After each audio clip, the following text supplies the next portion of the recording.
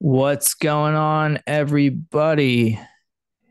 It is I, Free Brewski Manana, and I am joined today by none other than Big Signorelli himself, Yeah. Siggy Stardust, Siggy Pop, Seagore, Dirk Sigler. Dirk Sigler. I love that. That's a good one. Foulest joke. Master Signifier right there. That's right. Yeah. Schoolboy Leclerc. The Master big Sig Signified Madonna. P, Yep. the Sultan of the memes. The Sultan of all significations for any possibility of memes. The Pologamina to any future memes. The name of the Father precedes him. Yeah. Master Signified Bodies. How's it going? It's going well. Just got this new mic right here that Free Beer Tomorrow gave me. So now we could be a part of the club. Free Beer Tomorrow is merely the cluster of signifiers with which he is associated. So we can thank that pullulating, swarming hive Yeah. of significations for the lovely audio that you're hearing today.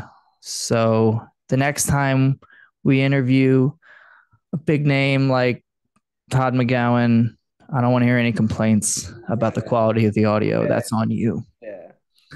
What you can't hear is what you fill in with your own fantasy. And Right. those are always the best ideas. So the truth lies in the gaps. Exactly. No, that's perfect. So what are we going over today? Today, we are going to be talking about the circuit. That's right. Circuit City, Yes. taking us back to the circuit. When last we left our hero, what was he talking about? He was talking about last one we were talking about was the compulsion to repeat and the machine with Freud and Hegel. Right. And Freud, Hegel, the machine.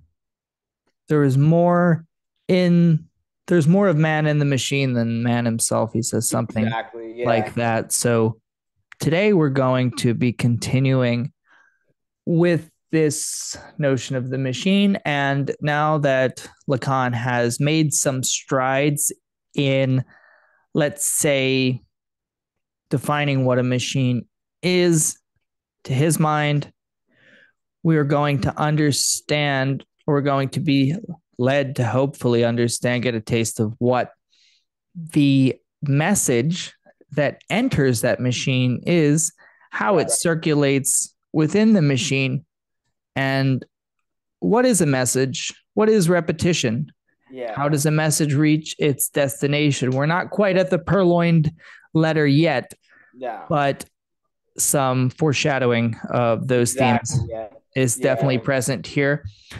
Lacan begins by not so subtly sticking a pin into the backside of our good friend Merleau-Ponty. I know Right. that Master Signified here is a big Merleau-Ponty fan. He definitely knows plenty more than I do about this thinker, and he'll be able to hopefully relate some of Ponty's central ideas to the argument we are about to embark upon understanding. What say you, Master Sig? So it seems like, as you said, like he puts a pin in his back pretty much. It's like it's Ice Cube and Easy E, no Vaseline disc. This is exactly what Lacan does right here for my boy Merleau Ponty. But the issue is that like Merleau Ponty gave a lecture the night before on a essay. I don't think it was ever published, and I think Brian Becker says the same thing in his video that he gives on there too. Shout out to the homie BB. Um, that the essay Psychoanalysis and Philosophy, or Philosophy and Psychoanalysis as it's entitled, um, he makes a bold claim pretty much that like both philosophy as in phenomenology and psychoanalysis both reveal something that leads toward a better understanding of humanism, which is something that comes into question. Is Freudianism or psychoanalysis a humanism? As we even asked in, I believe, the chapter that we recently went over, right? What And what is humanism?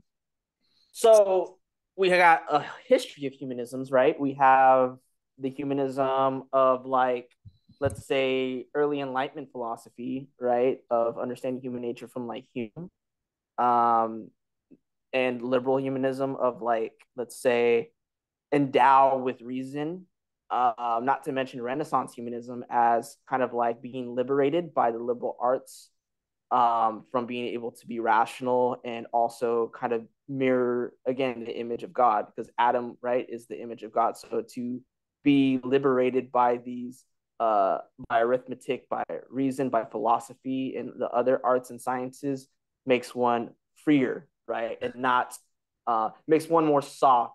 And this is a kind of a token from Dave, because he's really big on understanding the history of humanism, but one more soft and gentle rather than brute and savage, like, the peasants or just somebody who's not educated. And Shout then we out to get, Theory Plebe. right, yeah, Theory Underground, Theory Plebe are hysteric in the four discourses. Well, so with humanism, with Renaissance humanism, we get a step forward in scare quotes here, Right, away from a sort of dark ages conception of man as eternally downtrodden and ultimately the dross of the divine, let's say, yeah, and through, maybe we could say, even someone, a figure like Petrarch, who also, I would say, pioneers a kind of humanism. right, We return to a sense of the perfectibility of man as the ancients, specifically figures like Cicero or Seneca, might have imagined the individual to be able to reach this point of perfectibility, exactly. where through the cultivation of certain, let's say, innate capacities, the individual is able to reach a height of excellence, which is, let's say, in Platonic terms, And that's the exactly what it incarnate, is. the actualization of the arete of Right, the individual. As if we understand what the aims and goals and forms of different objects in the world are based on a kind of use value without bringing Marx into it. right, But the question that we explored in an earlier lecture when we were discussing the Meno is, well, what is the arete of the human, right. of the human? And by extension, that would mean, well, what is virtue itself? Yes, Because in order to understand, but and arete is a kind of virtue. In order to understand the virtue of the human being, by virtue, I don't just mean being good, making the right moral choices, virtuous behavior in the sense of like stoicism. your performance in the realm of civility, but rather the criteria of a thing's excellence for something to become what it is in Nietzschean terms. What is the virtue of all virtues? That's what it would mean to be human. This is my understanding of it. I'm kind of Right. riffing And now, but it's sort of like this is a I just want to relate this to what he calls gestaltism because I think it's very platonic. It's like you have the forms, right. you have the relation between forms, but then there is the form of all forms, which is the form of the good. Right. And the forms themselves must be informed by some larger overarching form. This is how I picture the gestalt, but I know there's also a clinical component to it, of Right. course. So yeah, there is a more psychological and clinical importance to Gestaltism. And so to kind of continue on like the little historical background, Merleau-Ponty is not dealing with the more Renaissance or liberal humanism, although the charge that Lacan takes is that he ends up going towards a sort of liberalism in his attempt to define humanism, because there are two types of humanisms that end up arising in this milieu of thought because of the terrors of Stalinism. Um, then you get from like the Frankfurt School people, you get this Marxist humanism of going back to like Grundrisse and the economic manuscripts and German ideology, right? It's more Feuerbachian and early Marx's man of dealing with alienation and in its relation with the species being. And then you have existentialism, right? From Sartre's understanding of phenomenology and his misunderstanding of the project of Dasein. He believes that existentialism is a humanism, and that we, no matter what, like the whole example of like, what is more right?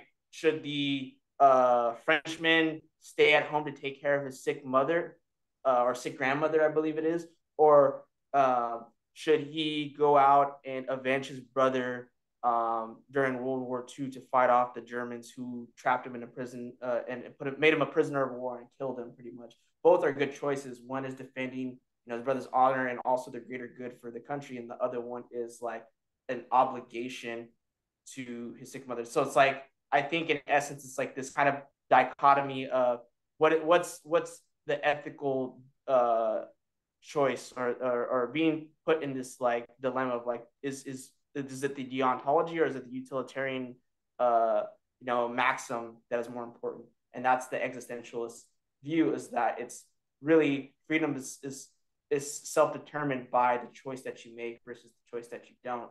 And with Merleau-Ponty, I think he kind of exceeds it further by thinking that with Gestaltism and his charges against philosophy of conceptualizing not only existence and even the things themselves, but also the fact of that the body has this sort of intentionality to it, and its spatiality, and to be able to determine not only its facticity, and he wants to get rid of this whole Sartrean dualism of being for itself and in itself, because it's sort of like different version of Cartesianism. He wants to be able to develop this notion of the good form in the Gestalt by movement through space, because there's a spatiality to the body and a lived body, that to have a lived body and to constantly be in this point of reference of the good form or the Gestalt is to have a better totalized perception. Because he'll say later in this text that Merleau-Ponty is all about totality. So for him, totality is not only freedom and self-determination, but also of our embodiment of it. And again, there is this sort of liberalism that he seems to regress to in Lacan's eyes. Because of this notion of totality, I Right. like that there seems to be a kind of repressed sense of the possibility of bodily mastery there in Exactly. this concept of the Right. body. And again, when I think of Gestalt in this sense, I think of the virtue of virtues. So if philosophy asks two main questions, one of which is what is there, or why is there something rather than nothing, and the other one being how do we live within this notion of Gestalt. Both of those questions are somehow humanistically answered as one and the same. Right. What that something is, what is permanent, what lasts, the body, its totality, in its full realization. Correct me if this is a misinterpretation of Merleau-Ponty. I don't know at all. And the ethical notion of how one should live, the two are kind of bound together. A lot of philosophers, they disparately attack these questions without trying to introduce any kind of continuity between the answers that they give, as if they would be siloed matters. I feel like with this kind of humanism, these two questions are answered in one fell swoop, but not so fast. Lacan is going to intervene Yeah, to and I point think out Merleau-Ponty where is this is going wrong. Does any of that make sense, or am I just I think with babbling? Merleau-Ponty though, he's definitely against like, especially in the phenomenology of perception, he's definitely against like this vulgar empiricism and what he calls into intellectualism, um, of like one just relying so much on empirical data, trying to formulate independent model of reality of how it is just by sensuous data and observation, scientific method, and then from this over sense of schematizing everything. And so in his phenomenology, his going back to Husserl and Heidegger, but also like with his some indebtedness to Sartre, but also critique of Sartre, and pretty much his understanding of cognitive sciences or cognitive psychology, experimental psychology, playing with like perception, not as just something of like what the mind perceives or the subject, but also, its ethical implications of the nature of experience and also like its facticity, but what its determination is. And it's always reliant on perception. And this is why Lacan is also critiquing that, like, for him, it's always going to know, it doesn't matter what is outside, or what the object of perception is for, it automatically is going to circulate back to the primacy of consciousness, which is a text that Merleau-Ponty gave as well. Besides this one, he has another one called Primacy of Perception. And I want to allude, because you mentioned something about like, you get the sense that there is this mastery of the body. There really is. And there is another essay or collections of essays of a work of his called Child Psychology and Pedagogy. And it really gives me the impression that like his understanding of the mirror stage and like the way he kind of messes more with like experimental psychology, cognitive psychology, and sciences and behaviorism. Somebody like Piaget and other people. He is kind of a lot along the lines of a developmental thinker in the sense of like he thinks of the subject in question as developmental and along the lines of perception, and the perception of one's body and embodiment develops over time to determine their own understanding, not just freedom, but understanding, because he's all about understanding. And we already know that Lacan is anti-developmental. His mirror stage is not a developmental theory. It's rather something of a retroactivity, right? And the mirror stage can happen at any time. And he even says right here in the beginning about how like he wants to understand. His point is that we lack understanding, especially in his divergence from communism, and how like I guess in this discussion it's like if you talk with in dialogue with these vulgar Marxists, pretty much there's this lack of understanding. So his whole project moves from not only like a sort of political praxis, but also to sort of like dialogue that leads to understanding, so that way we can move forward. Maybe a Right. little older, but that's Which it doesn't get more lib than that. No Yeah. offense to Yeah, Merleau-Ponty, that's but exactly why. Like, the shit that we always talk we about. need We, a we need to dialogue. collect the different perspectives. Come together. It's like we are the world. We are the children. Right. What do they say? We are the ones to bring a brighter day. So let's Right. start giving, or whatever they say. Yeah. We are the youth of the nation. Blue Ponty's POD. Merleau-Ponty is POD. We all we got. That's all Yeah. I'm saying. The thing is,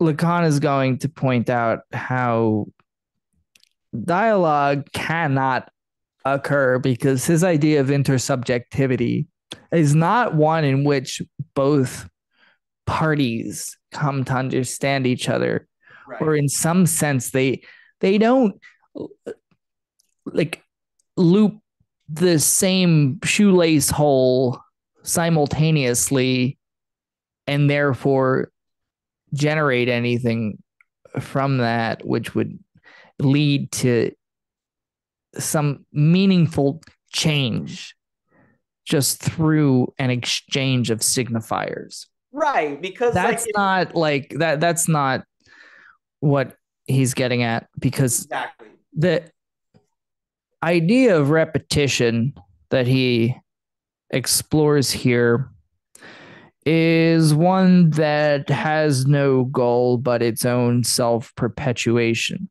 The thing with the Gestaltism, as he's going to say later on, is that it is an approximation, an adaptation.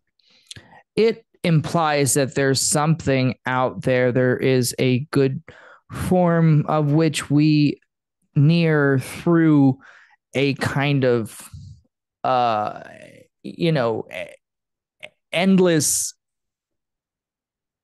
sketching out of the different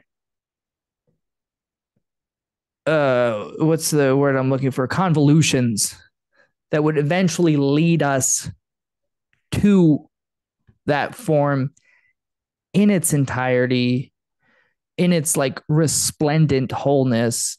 And that is not what he thinks repetition is. It's sort of learning doesn't ultimately lead to a better understanding of any sort of quiescent reality beyond what we experience, or doesn't explain phenomenology either. Like it doesn't explain phenomenology in terms of, like he says here, a faculty in which a drop of water, so long as it takes on a spherical form, is on the same level as this something which requires that we always tend to perceive the approximate form we see as Right. circular. What that means is that this faculty isn't fitted to an object which is awaiting Right. it contact with it, which Right. is a very Platonic idea. This is the Yeah. dyad that he's going to talk about a little Yeah. bit later on, but this Platonic idea that it's like our faculties, like on the along the divided line, every level of knowledge that there is, if you think of there being a kind of correspondence between the epistemological side and the ontological side, for every level of knowledge, what there is to be perceived, there's a faculty that does the perceiving that is harmonious with it. Remember, Lacan is always going on about what doesn't work, what cannot work, and what um, is only possible via asymmetry. What that So means to me is that, like, he sees, I feel like maybe, tell me if I'm wrong, but maybe Merleau-Ponty might admit the importance of repetition, but that repetition doesn't really lead to anything more than a deepened and more deeply grooved, let's say, imaginary understanding of what it's after. right. So and it's this is true because of the fact that like so his understanding of repetition, if he has one, or any term similar to that, is still on a level of learning, understanding, sort of pedagogy, but like not in like something like maybe psychoanalysis in relation to like the Meno, right, or like something like de magistro, right, with this transference. It's more along the lines of like a sort of behaviorism, experimental type thing, a Pavlovian, Piaget type thing.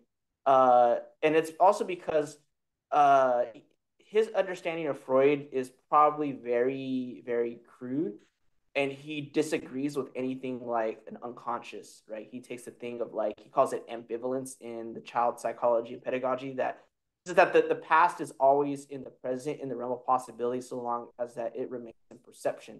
That like when you come into contact with things, like for instance, um, you maybe walk into like, I don't know, like a church, an old church, and then you get like this feeling of like, oh, it reminds me of like this moment where um I was in Sunday school with my parents and they yelled at me. I don't know, like something like that. To him, that's an example of the past that follows the present.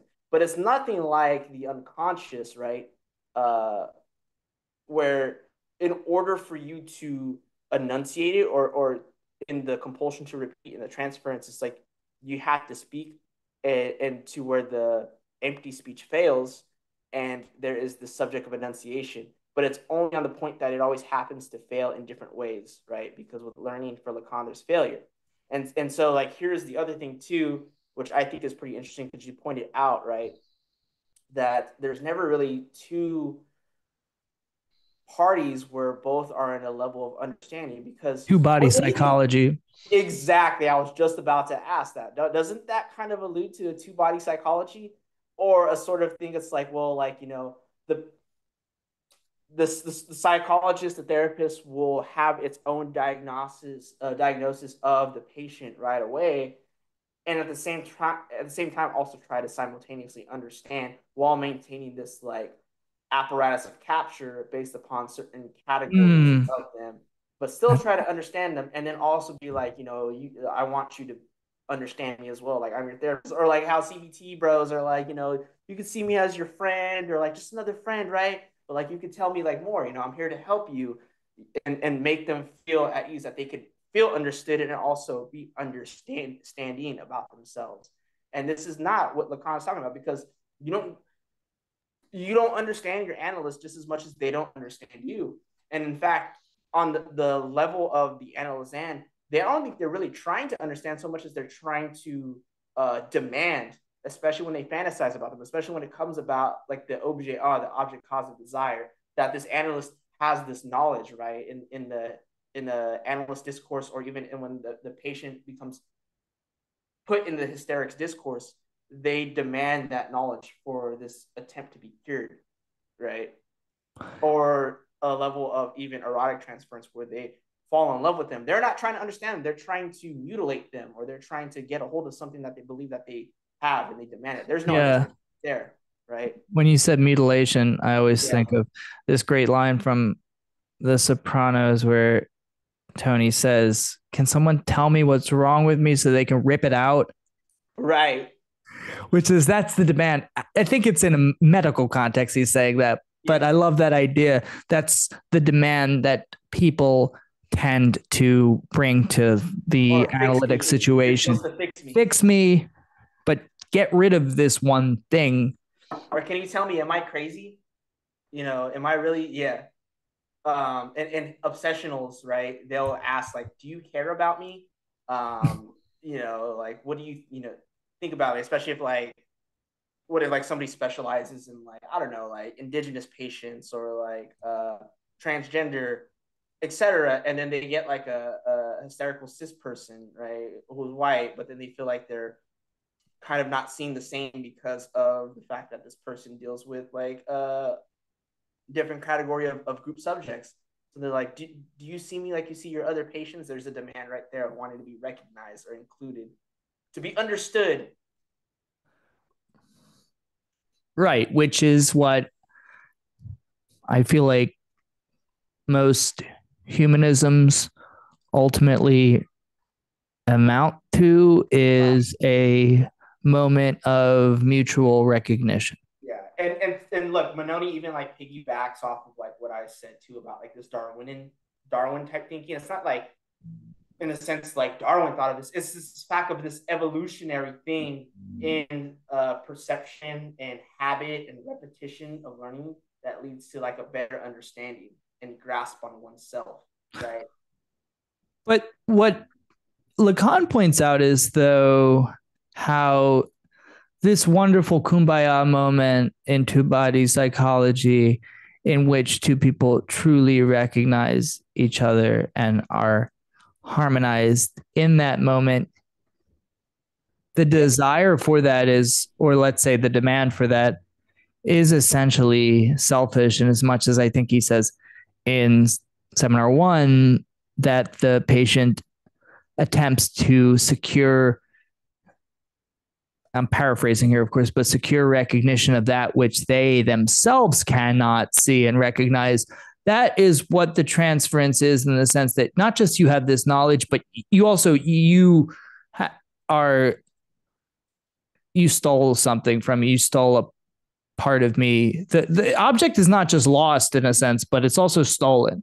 And the figure of transference, in some sense, they stole that from you. Right. When your demand to know, for them to disclose their secret knowledge, is also to get back the object that was stolen from you.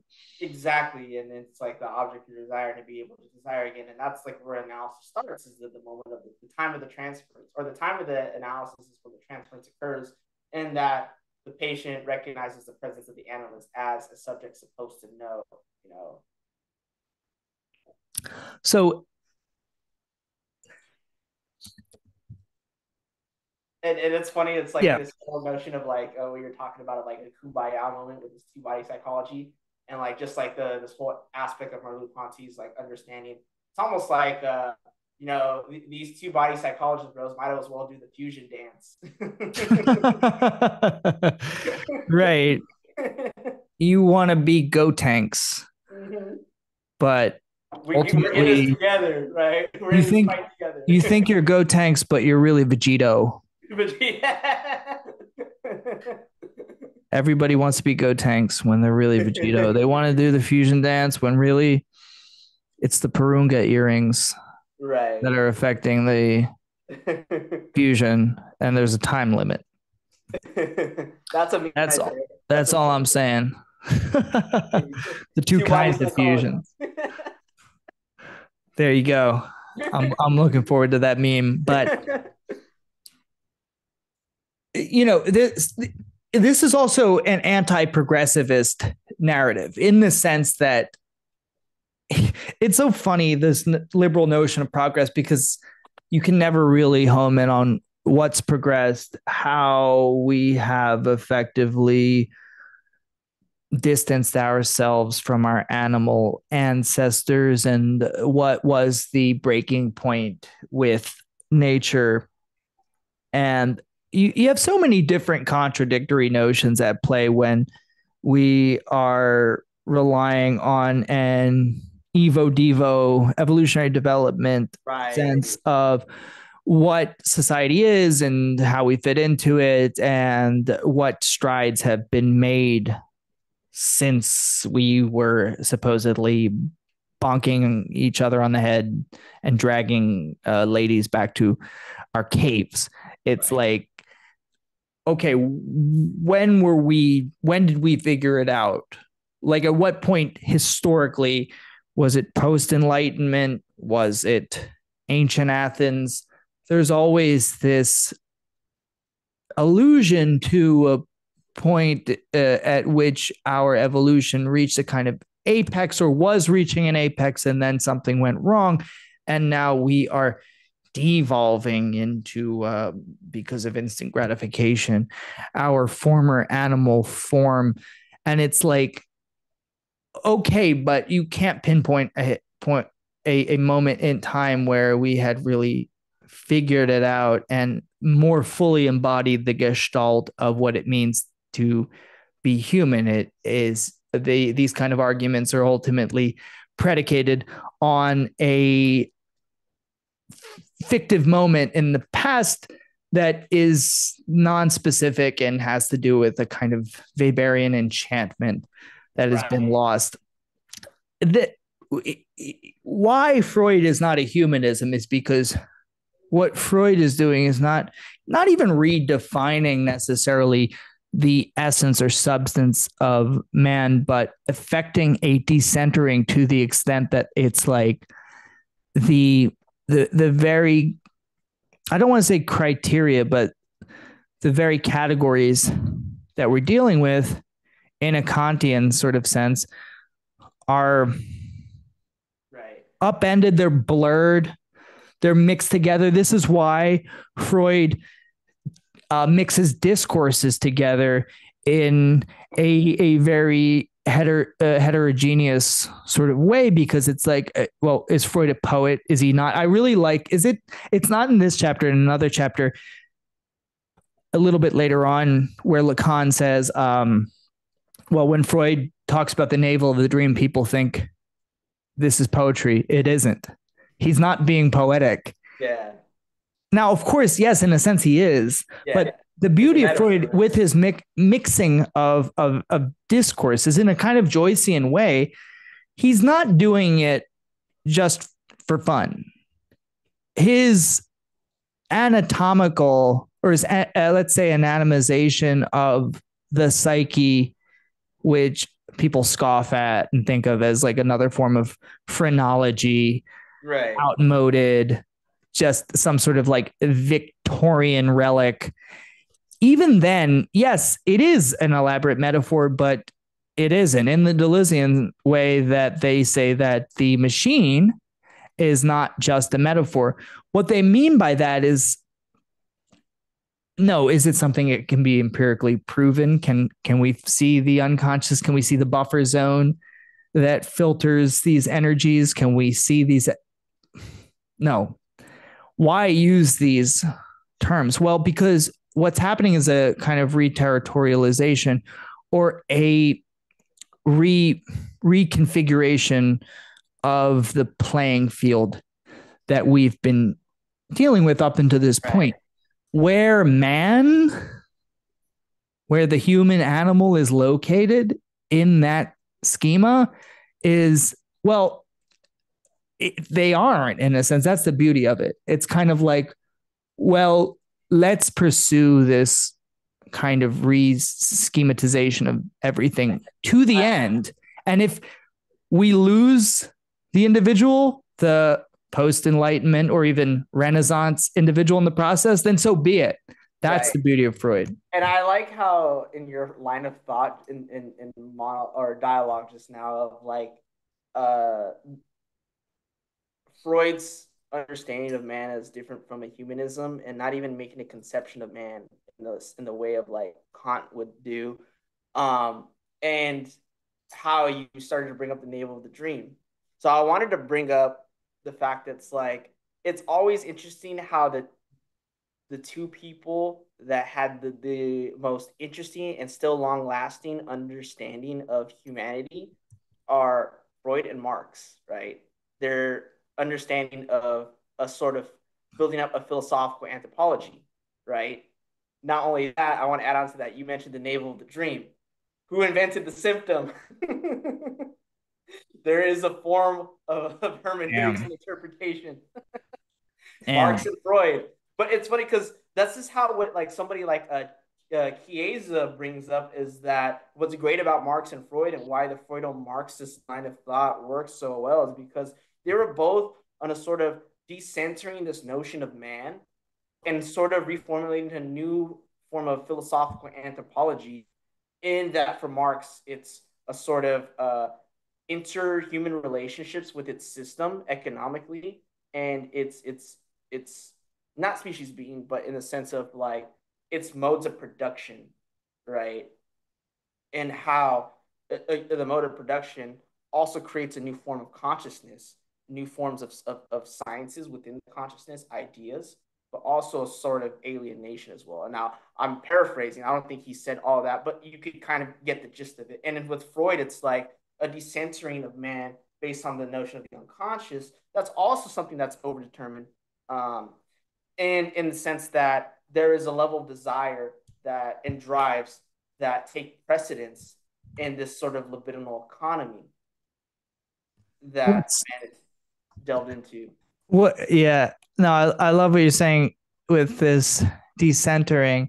And what's funny about it is there is a kind of lip service paid to nominal decenterment within the whole liberal attitude of being like anti-anthropocentric in some sense, where it's kind of like, well, you know, people think that they're the center of the universe and they're the only life form in Right. existence, when in reality we inhabit this larger ecosystem. And I'm not saying that's not true, of course it's true, but they think that that's some profound Right. observation to say that. And it's like, well, first of all, whenever anyone talks about, and I do it too, we all do it, but like humanity as a whole, people, you have to wonder, okay, who is the subject being referred to here? Exactly. And then, okay, so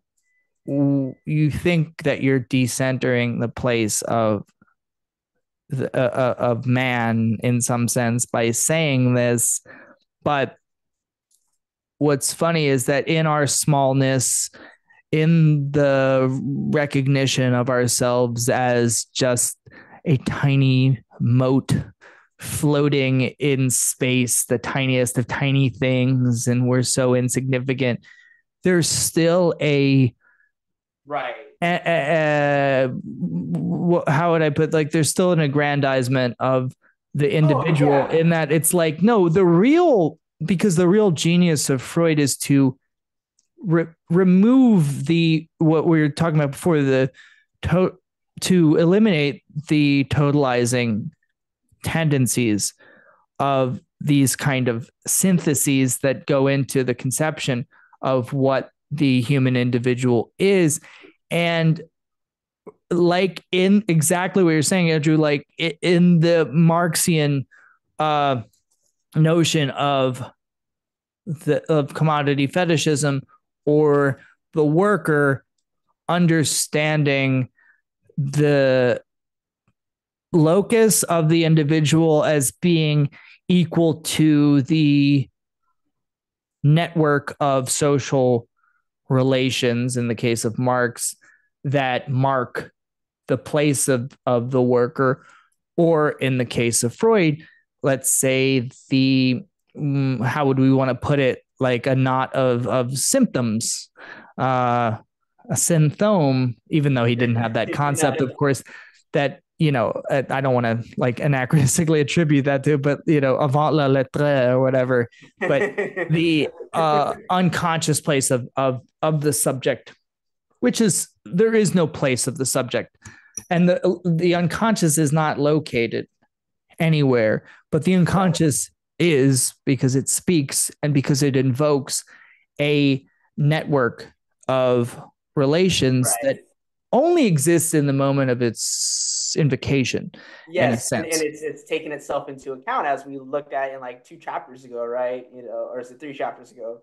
The my brothers, who was it? I forget the names, but Paul, Paul Ernest, and me. me, my three brothers. It's like when I love one of my favorite parts of seminar one is when Lacan says that to say I am me is no different from, I think, a Bororo tribe identifying themselves as a parrot. Oh yeah, yeah, Um, so our homie Hippolyte, ever the naysayer, not really, of Lacan, trying to introduce a sort of elucidation yeah. here, says, well, okay, but we have this conception of the libido. There, I guess here when he says asserts clearly the broader and broader integration of organisms. He's trying to liken what Freud's doing to a kind of gestaltism. Right. Would you It's like, say that that's the case? it seems like, yeah, because he's like so confused about like libido and death instinct, how like they're two oppositional drives, right? Um I guess what he's trying to say, yeah, like what is more ill defined, which the find what does he say right? Oh, let me read it right here. But he says like I am not at all challenging the crisis described by Freud, but he opposes the libido into the death instinct, just like back then he opposed the libido from the ego drive, right? And he defines it as a tendency of the organism to come together with other organisms, as if to constitute progress integration. So, independently of this undeniable conflict of which you speak and which doesn't make him an optimist from the human point of view, we nevertheless find in him a conception of the libido, what is more ill defined, which asserts clearly the broader and broader integration of the organisms. Freud says it quite succinctly in the text himself. And I think, yeah, it's like what he's trying to say is like, oh, like, does the libido try to seek some type of synthesis of unity, even with, the contradiction of the death drive? And I think that's like what Lacan is trying to shut down the fact. It's like, no, there's no like sort of synthesis or unity or anything like that. That would lead to like some sort of ego psychology, because if there is this relationship between libido and drives and ego drives, and then you now posit something new, which is death drive, which was not necessarily explicit in like on narcissism Freud and three essays of sexuality Freud, transference love Freud, but the blueprints were there to create a final formulation in this investigation of beyond the pleasure principle. Now we get into a very finely textured argument, which we talked about already, and you explained beautifully to me before, which is the way that the pleasure principle and death drive are not opposed, but the manner in which the death drive actually helps the pleasure principle along, and how the death drive just is. It's a sad fact of reality. And Yeah. then the pleasure principle, though, is something we interpret in a sense. This is how I understand it. It's like the pleasure principle needs interpretation to be instituted. And it's like it has its Platonic antecedents throughout the history of philosophy, whereas the death drive just is. And so it's like, well, Dialectically so, yeah. but it just is. And it's like there is this linkage between the two, because it's like if drives are trying to aim towards their satisfaction, the only thing they never aim at the object of satisfaction is really like they aim at themselves, it seems like, right? The compulsion to repeat and to sort of create a scenario or the scene for which not only the compulsion to repeat, but also the repetition of mastery, there is this enjoyment of constantly repeating it, even if it undermines its own aim, that the pleasure part in the death drive constantly comes back to a sort of similar scene to learn something new, which of course, we'll get in later with the funny joke that he has to say to compare when it comes to learning. But, in essence, this is where we kind of get into a sort of embryonic, well, I want to say embryonic, it's not developmental. If we take Todd Lee Allen's word of that, like Lacan is not a developmental thinker. He's saying the same thing with different terms, but the whole thing of like enjoyment and jouissance, right? There is that in the compulsion to repeat, right? Instead of calling it the pleasure principle, it's just jouissance, right, of the death drive. What about this here, though? I think it's really interesting how this restitutive tendency is not at first clearly distinguishable from the repetitive tendency? Because would you say that the restitutive tendency is pleasure principle and the repetitive tendency is death drive, or what he's calling death instinct, right? Right. And it doesn't seem as clear, but it's like, well, the death drive is trying to restore that scene to again repeat. Because look at Fort Daw, like there is this restoration of a sort of, I guess I'll use the term primal scene of the kid trying to recreate the memory of his mother leaving him, and by projecting out or throwing out those toys only to bring them back in, right? And then with the silk reel doing the same thing.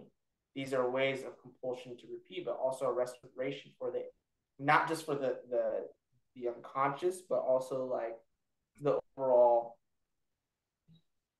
scenario for it to fail.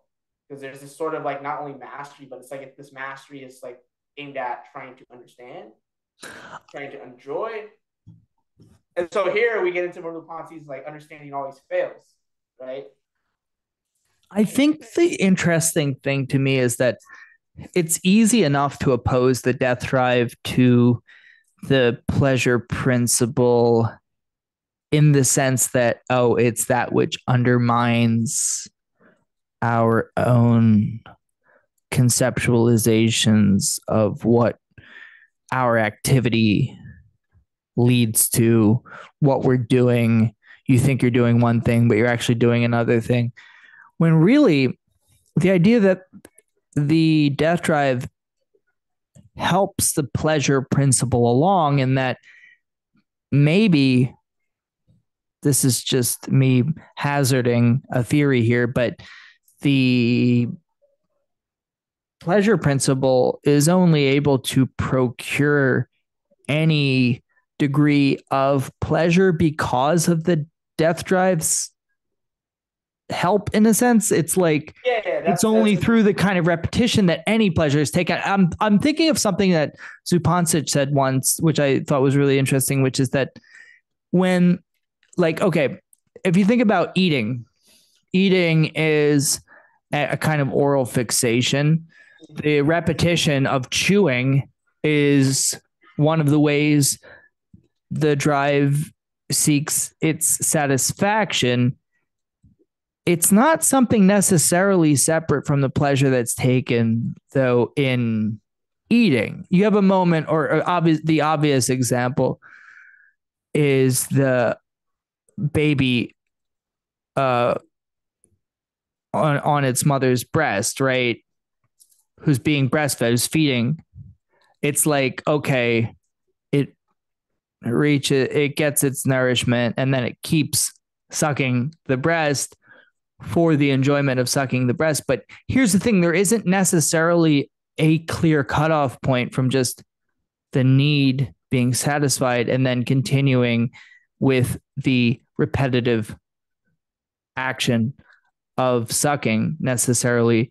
It's like to me, the way I would say is like a kind of Hegelian reversal is you posit the repetitive action as almost prior to the pleasure itself in some ways, or the need itself. This is something Chiesa also talks about, where it's like even the concept of need, which we think of as like you start with need and then you get all these sorts of weird um you know distortions right. of it, but even need itself becomes symbolically situated. That's Exactly. what's interesting. Right. Yeah, and need is sort of like a sort of retroactive even myth. It's like the same thing of like when we talk about like the whole Yeah, thing of use of value and exchange that's value. exactly what I was thinking. Bravo. It's the Bravo. same, it's just like it can only be known retroactively, right? And in the session, it's like need gets confused with desire, because like when a patient, like a neurotic, an obsessional, no longer can desire the way that they do, they go in. It's not only that they want to desire like they used to, they need to be normal, to be how they were, to be themselves, right? Because they have this understanding of somehow a constitution of wholeness that they're They are aware that they're lacking, but they want it back and they need it back. So there isn't always a clear distinction between need, demand, and desire. Not for the neurotic, it seems like. Not for the neurotic. Yeah. Yeah. And the thing is like also there's a little bit of uncertainty, right? Because the thing is the psychotic, if they go in analysis, they're not duped. In fact, this is something that's really enlightening by the homie Jason. Shout out to the homie Jason Childs. If you don't know who that is, follow him on Instagram. If you need an analysis, hit him up on IG, Jason Childs. But that in the transference, right? The psychotic is not duped, but they feel like that they are that big other, that they have knowledge to actually teach the analysts themselves. So they want the analyst to be some type of secretary and kind of like write down what they say to teach them, like if they have this mystical experience. And I kind of brought down this metaphor of like, well, if you look at Schreber, right? Because even though Schreber wasn't analyzed himself by Freud, and neither Lacan, but he believed that he was endowed with this knowledge when he had these psychotic episodes and hallucinations and seeing God and thinking he was going to get fucked by God to recreate humanity. But in his memoirs, hoping that he could contribute to the realm of theology and possibly science. But no, ended up being in the hands of psychoanalysis. But that certainty that this is going to be a work of theology, that he's got something to contribute, that he has this knowledge. That's the difference between a psychotic and a neurotic's discourse. There's a sense of certainty. Yes, and this notion of need, doubt, or need, lack, want, demand, or whatever you want to use these terms, there's always going to be a sort of gap of uncertainty with the neurotic. And that's why they depend on the analyst and the knowledge. You could say the psychotic is almost undesiring. Right. Almost like not that they don't desire, but it's like they don't desire like to like be metaphorized or to put signifiers or whatever together. Desire is metaphorical and metonymic ultimately. Yeah. Yes. Yeah, most definitely. Whereas they are completely, no Freudian pun intended, abreast of the process of metonymy. Yeah. I feel like psychosis. I'm more inclined to say that it's more object relations, but no, that's good. I'm more inclined. The psychotic is almost like metonymy in action. Right. It's like metonymy incarnate. Yeah. Without the possibility of like metaphorization, because the metaphor is predicated upon a kind of absence, whereas for the psychotic, there is no real absence in reality. That's the horrific thing, is that reality is too full. If you think about Schreber, it's like his life, his accounts of what he's experiencing are that of like a complete fullness, a plenitude of reality. Not the absence that the neurotic must introduce endlessly into their experience in order for their desire to be sufficiently remote. Right. Yeah, most definitely. But I think we're getting a little bit off course. We're on which page now? All right. We really haven't made too much progress here, but I mean, we're definitely tying a lot of ideas like usual. Yeah.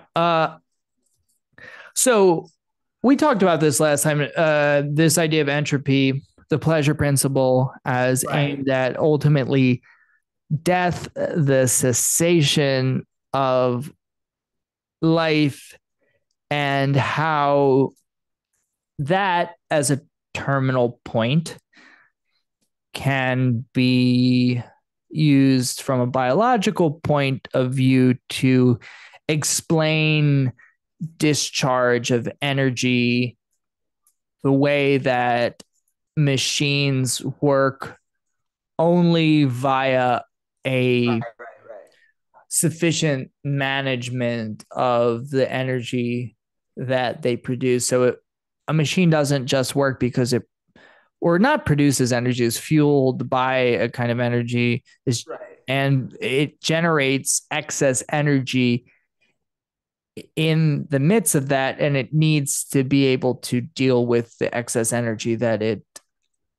produces in order to at least function for a specific period of time. Yeah, because that's why like, we look at an engine that has exhaust because that's where the excess energy goes, right? And like, for instance, um, even like mm, like a mechanical machine, it's not that it even just contains energy but produces energy, but it itself is a sort of energy that's moving. So it's like there is this dependency on the energy of the machine and the fact that the machine itself does have a sort of schematic. And that's what he was saying. Like, you have equations for understanding of building an engine to building an entire motor controller to activate a pump or something like that. But you have whether it's the difference between mechanical or electrical, they both have a sort of schematic or equations for them that allow you to quantify and actually understand, oh shit, how energy works versus like what we said, uh, not knowing like that the slave because of like more slave societies, they didn't understand or calculate like the notion of energy or expenditure, right? They just thought, oh, it happens to be the fact that it's by nature that slaves wear out, get old, and die. But with machines, it's they break down and need to be fixed. You There's can't sort of help you can't help but think about the concept of constant capital right, here in the need to, and Althusser, of course, with his concept of the maintenance of modes of production has to be right, factored right, into production itself, in that exactly. it's like what we would call overhead if you're running a business Mm-hmm. is a major consideration, and the um duration of machines like usefulness. The law of thermodynamics, as he Right, defines it here, is sort of, you have a what you put into the rabbit that you put into the magician's hat, or what does he say, like about the hat? yeah, yeah. Putting the rabbit that you pulled out and put back into the magician's hat. The Yeah, rabbit that you pulled out of the hat you put there in the first yeah, place, which yeah. is In the that, first, like, yeah, there is a certain quantum of energy that is put into the machine, which the machine processes and has to discharge the same amount, I guess, right. if I Yeah, because you understand can it. have Like, like the quantum the theoretical understanding of like for instance hydraulics by Pascal. It must be put into a machine where it could be put into practice or be revealed in the first place. It seems like if I'm getting that whole analogy correct. but here's what's really interesting about it, though, is Because he's that focused on the second principle of thermodynamics, which has to do with amount of entropy, right? That expands and is in disorder. I don't know. I just know that Isaac Asimov story. Right, What's it called? The final something or other. It's a good story about the inevitability or inexorability of entropy. And that's what also, it shout out to, this is your homie, Carlos Meyer, a doctor in the Navy, is. Yeah, that's came right. up with capital E entropy. Probably like was he yeah, he was American, right? Was he? I don't know. I have I no think so, idea. yeah. This is the first I'm hearing of this guy. But here's what's great about Lacan is that you could miss something very important because he's so casual in the way he Yeah, it's just the packs his most ideas. nonchalant thing. It's It's like the like most so important. nonchalant. He's just like, there's no mystery to entropy. It's a symbol, the thing you can write on the blackboard. Right, That's the important thing, though, I feel like, to hang on to. It's right, a symbol. Entropy is symbolic.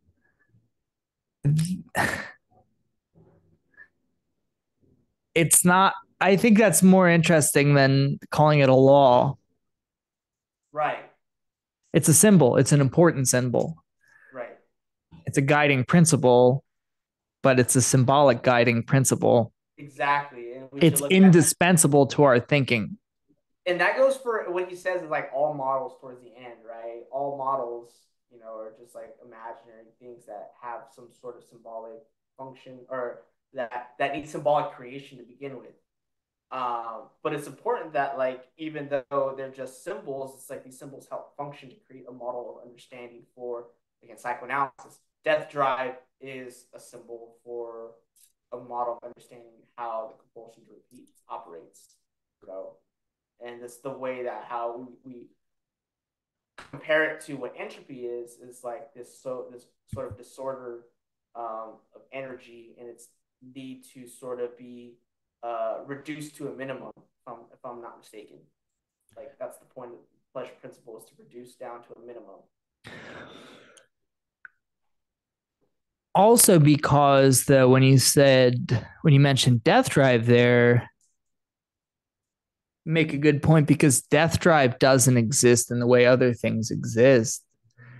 Death drive is a provisional explanation for a relation between two poles, it's eternally provisional. Right. That's the paradox of it, is that it must be invoked to explain a relation between two poles, is how I would describe it. And yet it can't be done away with. It's like the same thing with exchange value. You have commodity A and the series of other commodities that gives it its value. In order to bring the two in relation, you need to invoke this concept of exchange as if it's something that just mediates the relation between two things that are more real than the exchange itself. But then exchange becomes the most real thing, whereas the commodity is mutable. I feel like it's the same with death drive as being that which explains the relation between culture and nature, but becomes, in some sense, even though it's introduced to explain a gap, becomes more real than that which it brings into relation with one another.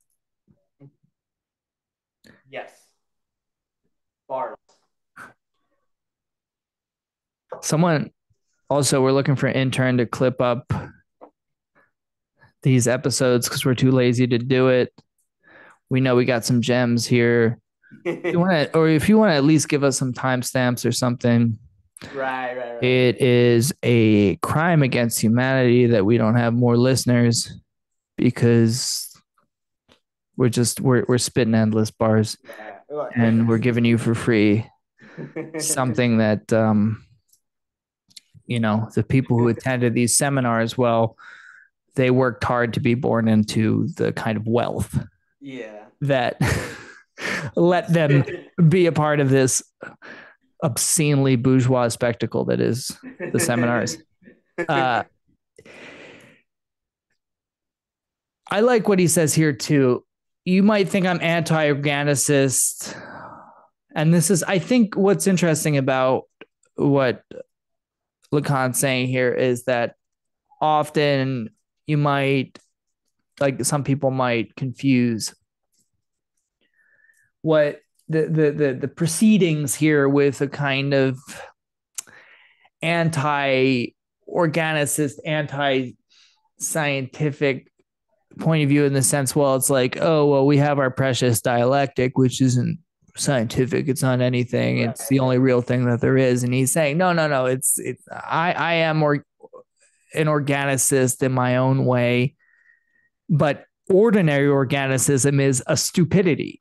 Yeah. And like when you look at him, he talks about, like, you can't really understand biology or like even the body without knowing that it's already marked by signification, or like a body or organism that's already thrown into language. With us, it's like we're thrown in a machine that also takes a life on its own, right? We're not jammed machines, which is what he talks about animals, and it's like, it's not even just the fact that his interpretation of organicism versus like like a zoologist or something like that, is the fact of, like, they think like, oh, these animals are killing each other for survival.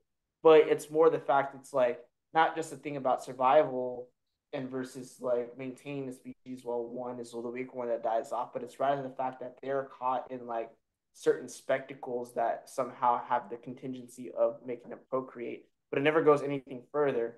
Even some apes, in like other sort of primates, they do have their own type of way of communicating. They use tools and stuff like that. They wrestle, but it's not on the level of like creating um, modes of productions, right? Some type of symbolic exchange, gift economy, slave economy. That's something that is not organicist in the, you know, sort of crude biologist, zoologist type thing. Like this is puts in the question, like, Jordan Peterson's like, there's something that's natural about dominance hierarchies. Like, no, what about, slave, not just dominance hierarchy, what about a slave economy, right? Can you take an account of that? Is that natural? Animals don't have slaves. Yeah. They have parasites attached to them. They're But supposedly yeah, symbiotic relations, right. but the a desire to enslave the other is something that is purely imaginary, or actually no, not purely imaginary, that's wrong. It is the interpenetration of the symbolic with the imaginary that's going on there. And I see you kind of smiled when I said interpenetration, because well, I don't want to know what's on your mind there. But but It's a phallus joke.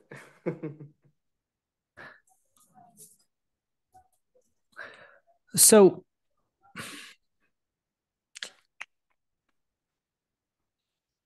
how so if the symbolic order is a kind of circuit, and he makes that clear from the title, of course, but also talking about the Bell Telephone Company, Right.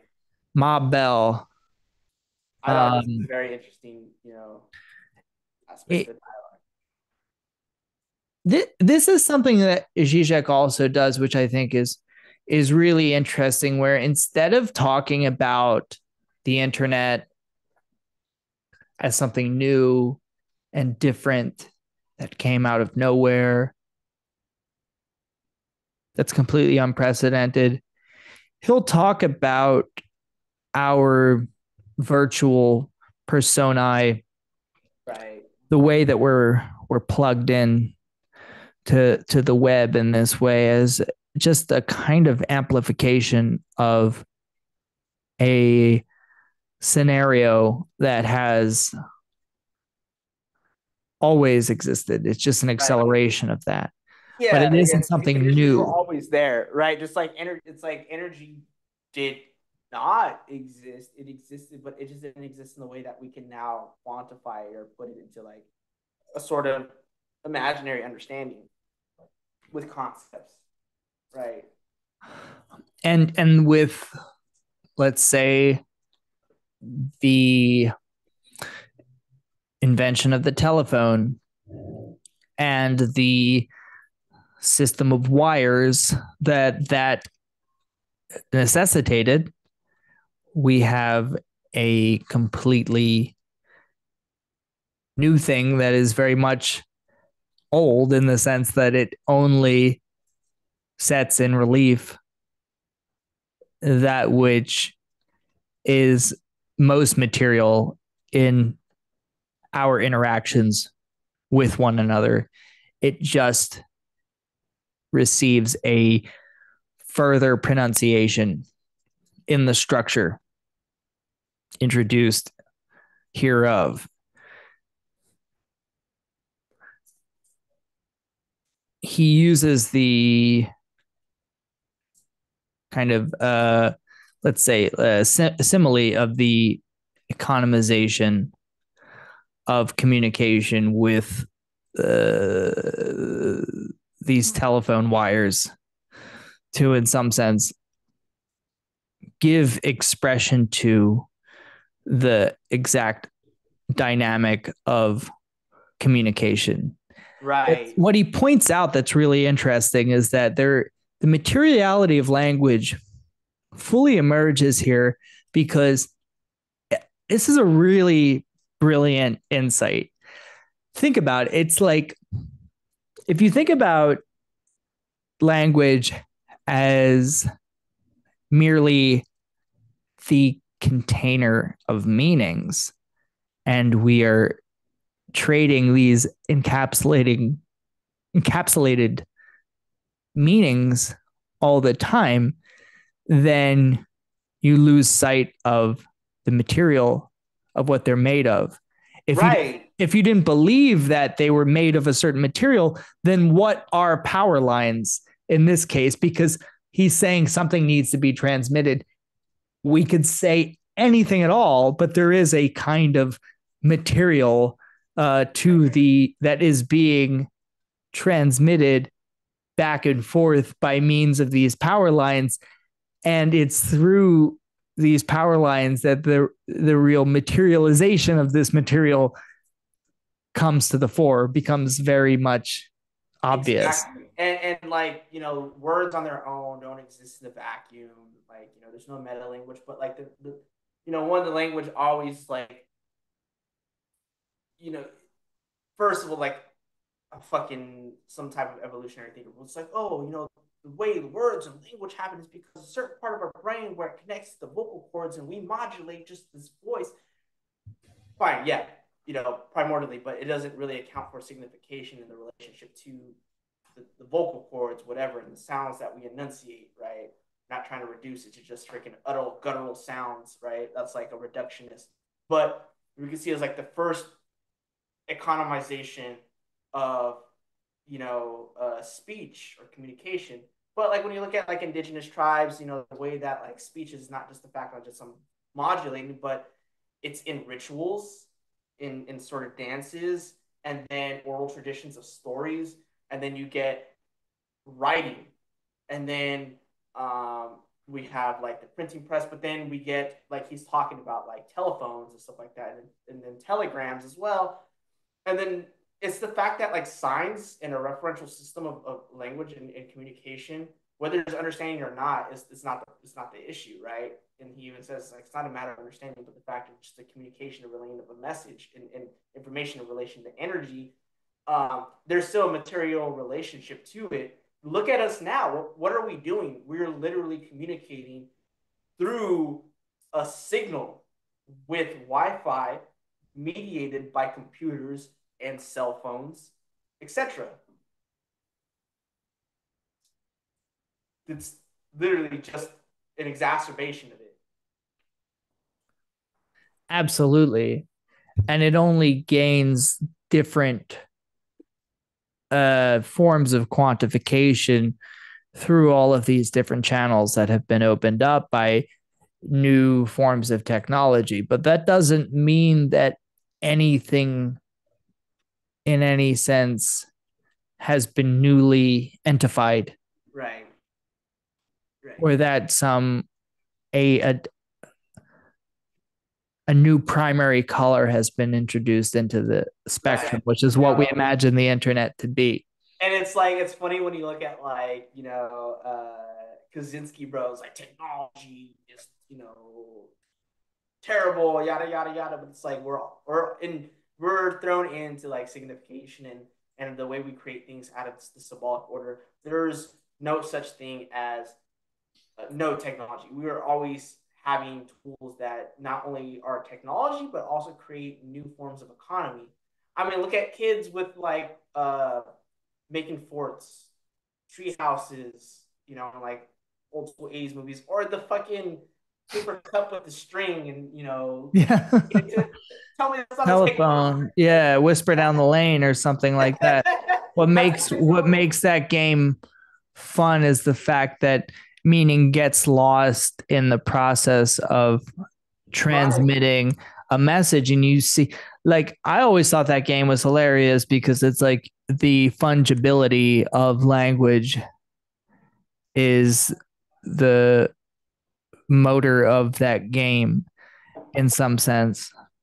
And Right. it's like what Lacan is saying, and but here's the thing that to understand though is that this isn't just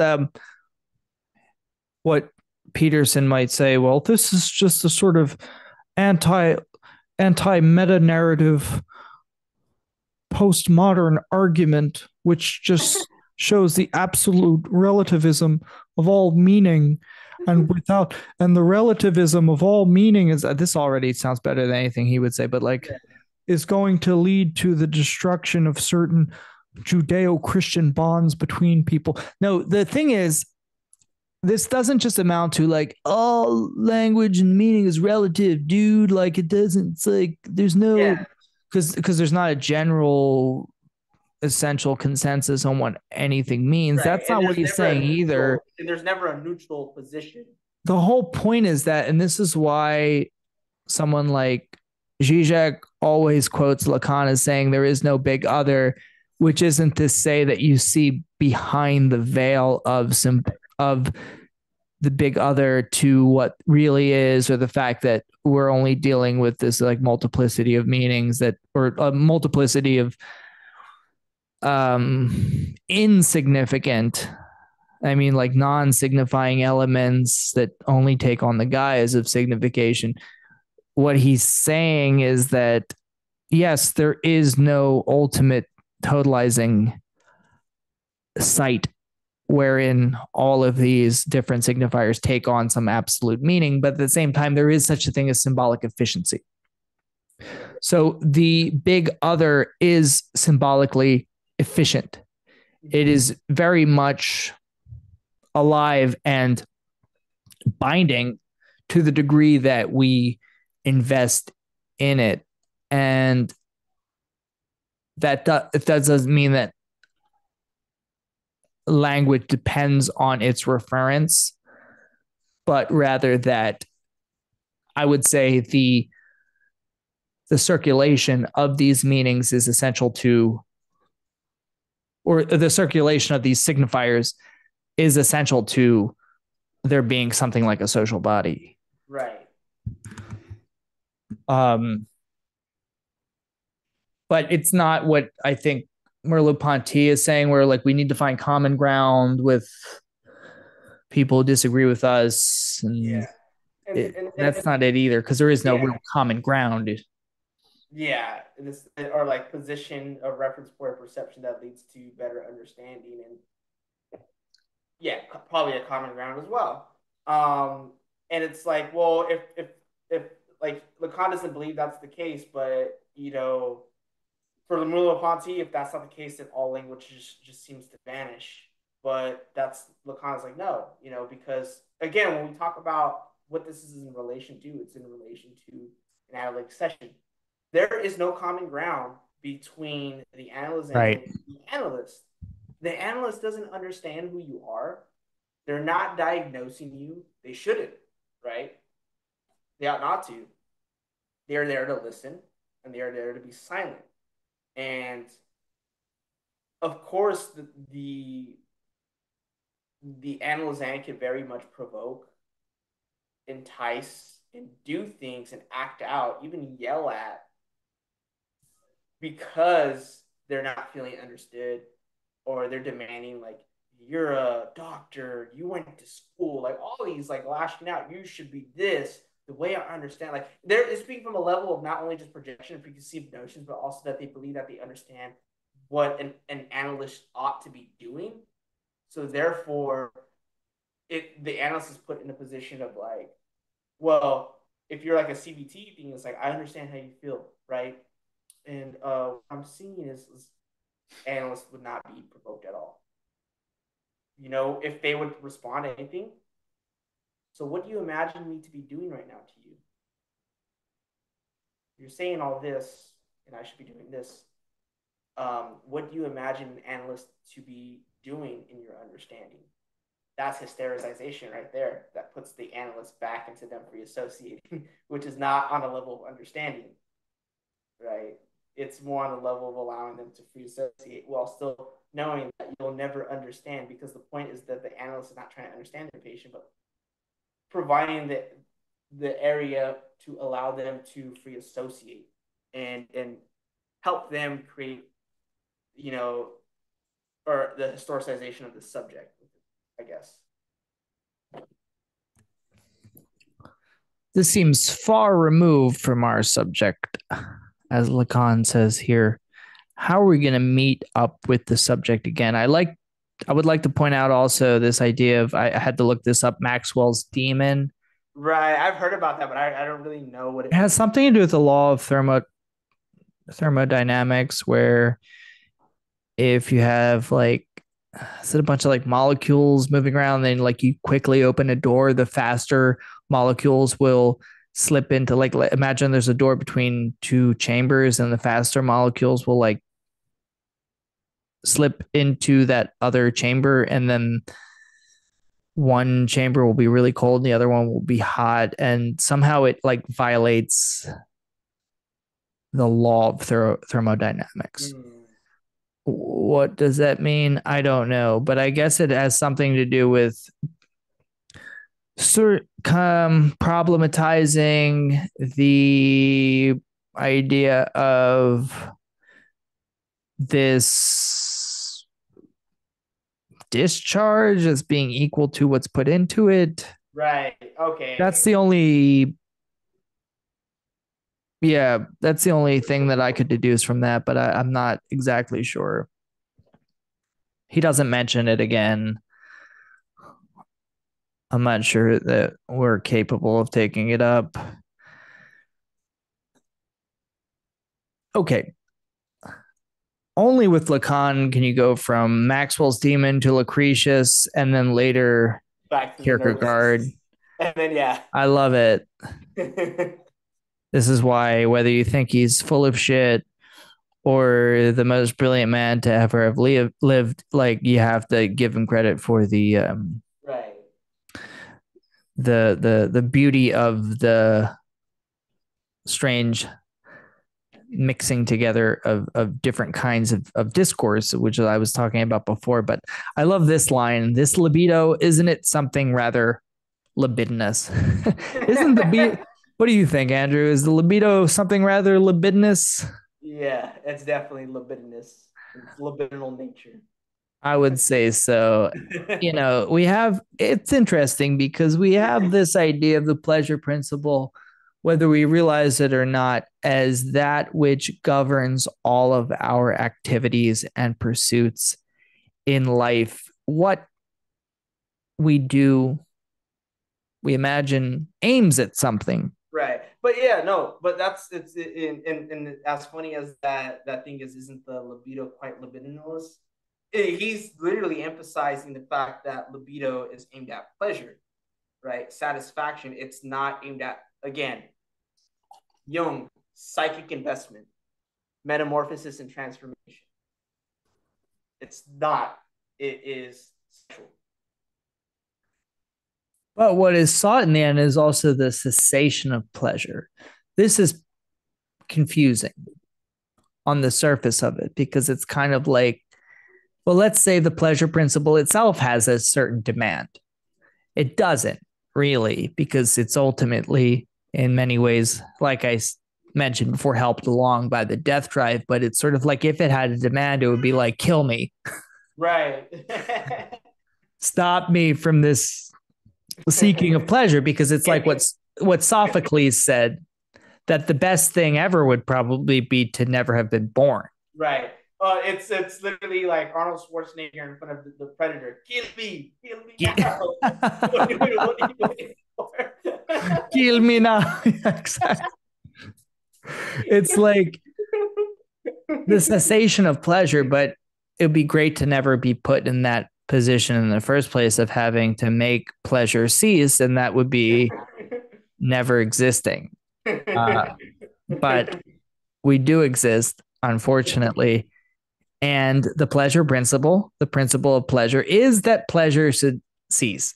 I love this part too. But then what about the reality principle? People like to bring up the reality principle and just kind of subsume it under the pleasure principle, where it's kind of like, well, if you do too much pleasure seeking, get your fingers burnt, you get the clap, yeah. your face smashed in. You know, Lacan had the clap. And this is what human learning described to us. And this is what people will say about this culture of instant gratification that we live in, where people get their kicks immediately. Everyone likes to say, "Oh, I got my dopamine hit Right, from right. And looking then at these likes and yeah, everything." And it's sort of, as if you know what's going on chemically right, inside of you, and you know very well that you should be pursuing higher things, and that you should be cultivating something. You should be going to jujitsu or reading Lacan or doing things that are important rather than just getting your dopamine fix. And yet you're addicted. And what Lacan is saying is, though, that reading Lacan or doing jujitsu or going on yeah, Instagram all day, there's no real qualitative difference. It's a yeah, question of how you space out the libidinal charges you get from one versus the exactly. other, in a And it's sense. like I think like I want to write something on jiu-jitsu and psychoanalysis. Like it's the fact it's like most of the personality of two is like one who's obsessed with psychoanalysis, or one who's invested in psychoanalytic theory, or as like a practitioner, but also learning. And then one in jiu-jitsu are both on a level of obsessionality. Like they're both obsessional people, right? It's not a level of like, oh, these are just higher things that one ought to be doing than seeking instant gratification. No, it's rather just a sublimation, and it's pretty much still on a level of just being able to be obsessional without undermining oneself, pretty much.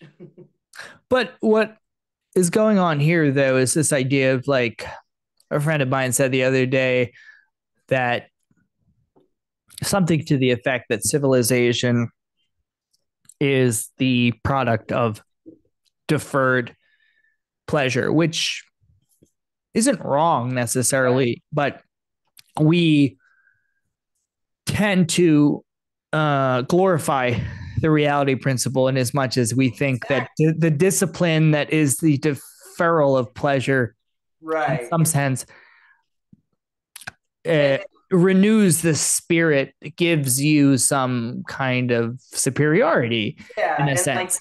in the reading seminars 1 and 2 commentary, like the whole essay on the like civilization of discontent and like the civilization of hatred, it's like even though there's this supposedly deferred pleasure for like the ability to have a social bond, it actually in this contingency of that breeds like in a sense the grounds for the deferred pleasure to be more permissible. And if you look at the way capitalism has, instantiated itself in the late stage, all these things that in the classical Freudian analysis of like not even Freud himself, but like these neo-Freudians, Marcusians, that's like, oh, like this deferred pleasure. No, like look at there is an entire fucking app or website called Pornhub, which all your sexual gratifications could be freaking fantasized and in a sense obsessed and transgressive in this shit, or these different kinks and fetishes of like on Instagram, e-girls, goth girls, etc., like thembos, which are completely sexualized, or to get even worse, that the prison system and the fact that it's supposed to stop criminals and those that break the law actually create more criminality and more violence, right? Police brutality, etc. And yet it's still being reproduced rather than say we need to defer these pleasures that are supposed to be violent and actually, destroy civilization as we know it. It's like actually no, there's this dialectical antagonism of this right here. Yeah, I think we live in a culture of sort of endless deferral, if you think about it. Right. So also think about having like 20 tabs open on Pornhub. You're deferring something, right? Trying to find that favorite video. The Coomer archetype, the Coomer is the master of deferral. They've ritualized deferral to a point of like knowing exactly how to be gratified in the best way possible. It's like actually we live in a we live in an era with that is hell bent on gratification, but I wouldn't say it's instant. I wouldn't Yeah. say anything's actually instant, even though we think we live in this time of like, oh, everything's instant. You can order Grubhub and you can go on Pornhub and you can do this and that and YouTube. And it's just like, well, yeah, but the gratification isn't even there. Well, It doesn't well, come. yeah. There's an instantaneity to it, but the gratification isn't it. And you could say it always comes with the guilt or shame. Like for instance, like Grubhub or like DoorDash. It's like I could have just drove over to the fucking McDonald's drive-through, and instead I paid an extra $20 for the tax and for like the delivery fee. Like I feel like a piece of Yeah. shit, Yeah, or exactly. yeah, like or like just the fact it's like the stupid meme about like triple N because we're in November. It's like I can't believe I went on one just to be vulgar. Right. Sorry for the trigger warning, by the way, for our audience. We could get out of hand, Well, but we've been yeah, vulgar, but we've it's been kind of vulgar. hard to talk But about this stuff without yeah, talking about, yeah, like orgasms. Like jouissance psychoanalysis. literally means orgasm, by the way. So it's Psychoanalysis allows you to, allow yourself to not to enjoy. So don't which, even enjoy your triggers because that is exactly, bothering you. exactly. That's the fact. That is what to me is really revolutionary here. Potentially revolutionary is the idea. It's like, what does that even mean? Yeah, We don't even understand when you first hear that you're allowed to not enjoy. yeah, It doesn't even make sense. You're like, what? What does that mean? The idea is that it's not delayed gratification. It's not the deferral of enjoyment. It's you are allowed to not enjoy. You're given permission. When you think about the permissibility of enjoyment in our society, it's like we live in this time of permissive sexual mores, supposedly, where everything is allowed. As Zizek often points out, we are paralyzed by our own desires in that case because we have nothing to transgress against. When you're the one thing we aren't given permission to do is to not enjoy, whether it's enjoyment of our own suffering, whether we are in love with the signifier of depression, whether we love calling ourselves depressed, identifying with it, right. or whether we're ADHD, toxically positive, for example. right. Either way, it's the same thing. The idea is in analysis, there is no expectation whatsoever of how you're supposed to act, what you're Exactly. supposed to say.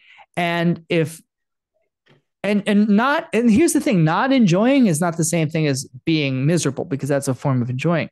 The Exactly. question is, what is not enjoying? Yeah. What even is that? Yeah.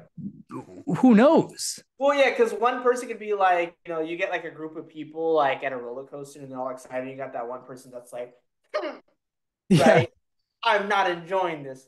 But even though, like, then why did you even show up if you don't enjoy this? right. There is the sense of enjoyment in saying Yes, you hate something, right? absolutely. And that's the thing, dislike and hate. And Sheldon George talks about the jouissance of racism, right? Of hating the other, but there's this sort of ambivalence within it, needing that other to participate in something so you could hate them and create this fantasy, right?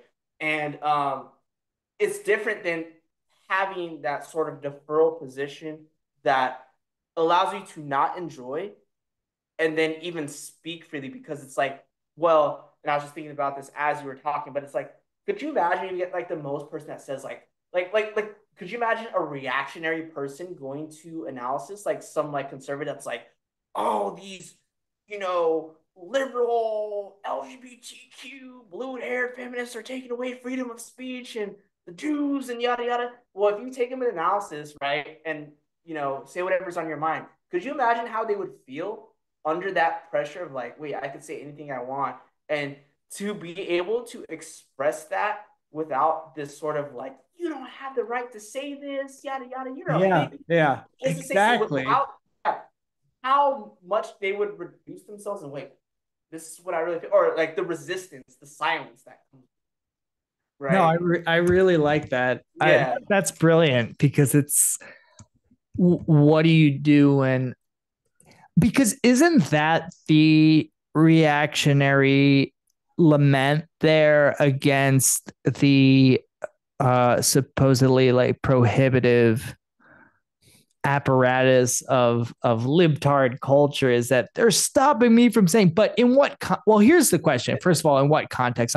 I was talking to a friend who is African American, grew up in a mostly white rural town, and just for fun is like hanging out at his friend's cabin in a mostly white rural town. And like so far, he has been in like three situations where the N word was used, not even like maliciously, so to speak, but like in terms of just like certain expressions they use that just casually have that word in them. It's crazy. It's not so much like that word being thrown at him. Like people were generally have been pretty nice to him, and yet they like casually use that in certain contexts. And he was, kind of taken aback by that. But that's all to say, it's sort of like in these communities, in these rural communities, it's like, let's say, the N word, for example, it's used, it's there, and its usage is unregulated. What is the supposed context in which this can't be said where it could have been said in the past? Like, not just that word, but certain things could be said. Well, in like the media landscape, in the media context. But these aren't even people who are represented in the media. But what does that sound like? right, Representation. So right. do you see how it's like The you're elephant, the inevitably elephant. you're inevitably drawn into what does that sound like when you hear representation but a liberal discourse?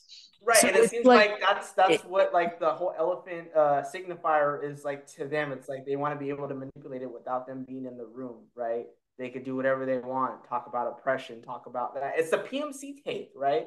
And but not to say isn't like a but, Marxist thing, but like yeah, like but isn't there like a direct correlate? Isn't it just mirror imaged in the reactionary version of it? Is the reactionary there embrace of a definitely kind of Christo fascist signifier, doesn't it still obey the same logic as the it PMC does. take? It's It really absolutely does. just as PMC as anything else, because they still take the position of being the victim in their own way. Now, this might not seem exactly related to what we're talking about here, but I think it is, to the degree that what you were saying before, which I love the idea of this reactionary guy who uh, feels like, I can't, people can't say anything anymore. Like jokes aren't even jokes anymore. Like comedy police, like Elon Musk is poignant here because it's like, oh, he took over Twitter and he removed all of all of the codes of conduct rules or whatever they call them about saying certain words. So people are just like spouting hate speech constantly. It's like comedy's back, y'all. And it's kind of like, Yeah.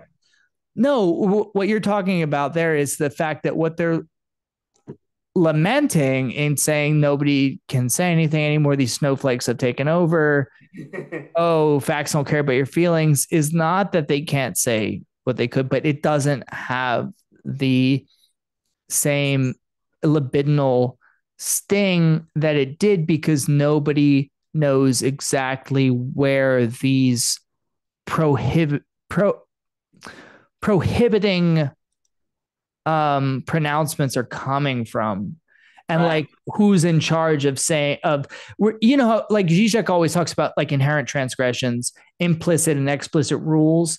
Well, the problem is that even there was a time when it's like you understood which rules you were supposed to disobey in order to be part of the the tribe, in order to be part of a certain identity, whereas now we don't know. There's a displacement. Like nobody knows what you can or can't violate necessarily in a certain context, because without this ironic background, without the possibility of some kind of subversion, that Right. because the possibility of subversion is what keeps the symbolic substance alive, what keeps symbolic efficiency alive. But now we don't know what to subvert, when, how to do it. And that's the real predicament that we're in, that I think we find so challenging.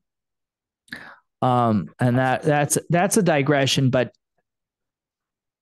I really like your example there of the reactionary guy in therapy for that reason. That concept of inherent transgression isn't really going to appear in Lacan for a while now. I really love what he has to say here about. I had to read this a few times because I was really confused. It's like the pleasure proper to activity, pleasure in play. But he talks about the harmonious natural mode of functioning, of one getting to connect to the stages of development, free blossoming of what in his organism reaches in its own time maturity. And I wonder if that's a stab at like Winnicott, no, with like play in reality. you think so? Yeah, or it's like still he's on the lines of Merleau-Ponty, especially like with pedagogy. I wonder how much of in dialogue he was with Merleau-Ponty's work, and how close they were. But the idea that there's this Yeah, like notion of, he says, like, if what need would we have of our technique if we're trying to teach people basically how to play better, how to enjoy right, better? This right. does relate to what we're talking about. And it's like, and that's what the demand is of fix me Yeah, when there's one this goes to expectation. therapy. It's also teach me to enjoy better, teach me to play better, keep my Right. strengthen Yeah, my yeah. symptom. Yeah, because like and that's the thing is like this is why like even though he's flirting with philosophy, he's talking about Plato, he's talking about Kierkegaard, talks about Merleau-Ponty, and like all these other different like theorists and scientists. Like he's not advocating that we need to teach them, the law of thermodynamics. You need to teach your patient about like how their symptom relates to this thermodynamic law of entropy. Rather, it's a model for analysts to kind of understand better. But in the same thing, it's like all about understanding how the transference could be metaphorized in different ways to understand. Because the thing is that the transference has a metaphorization to it when you're talking with or when the patient is expressing themselves to you. So different ways to understand. He's like pretty much invoking like this creativity in them to like how transference can operate while himself being Lacan evokes transference in people in his speech, in his writings, because he sounds confusing, but at the same time, it's like, even though I think you're a madman, there's something to you that I still want to pick out, right? That's the whole point in his form. And I think it's beautifully written. But yeah, like what he's saying is like for analysts, it's like you're not trying to teach them philosophy. You don't want to alienate them more from their symptom. Um, you want to give them the conditions and the grounds for that they could be able to work that out within themselves by free associating, right? And at the same time, maintain this enigmatic, to steal another word from the homie Jason, desire for this knowledge that they believe that you have in yourself, in the like that they believe that the analyst has, right? The whole discourse of like, there's this knowledge within you, this objet agalma that is going to fix me, right? So I can fit this expectation because the analyst believes that the analyst has the expectation for them, right? What is the desire of the analyst, right? Not just that the analyst needs to maintain, like, oh shit, what is my desire? But it's like the analyst believes that there's this desire and expectation that the analyst fit. And that's, yeah.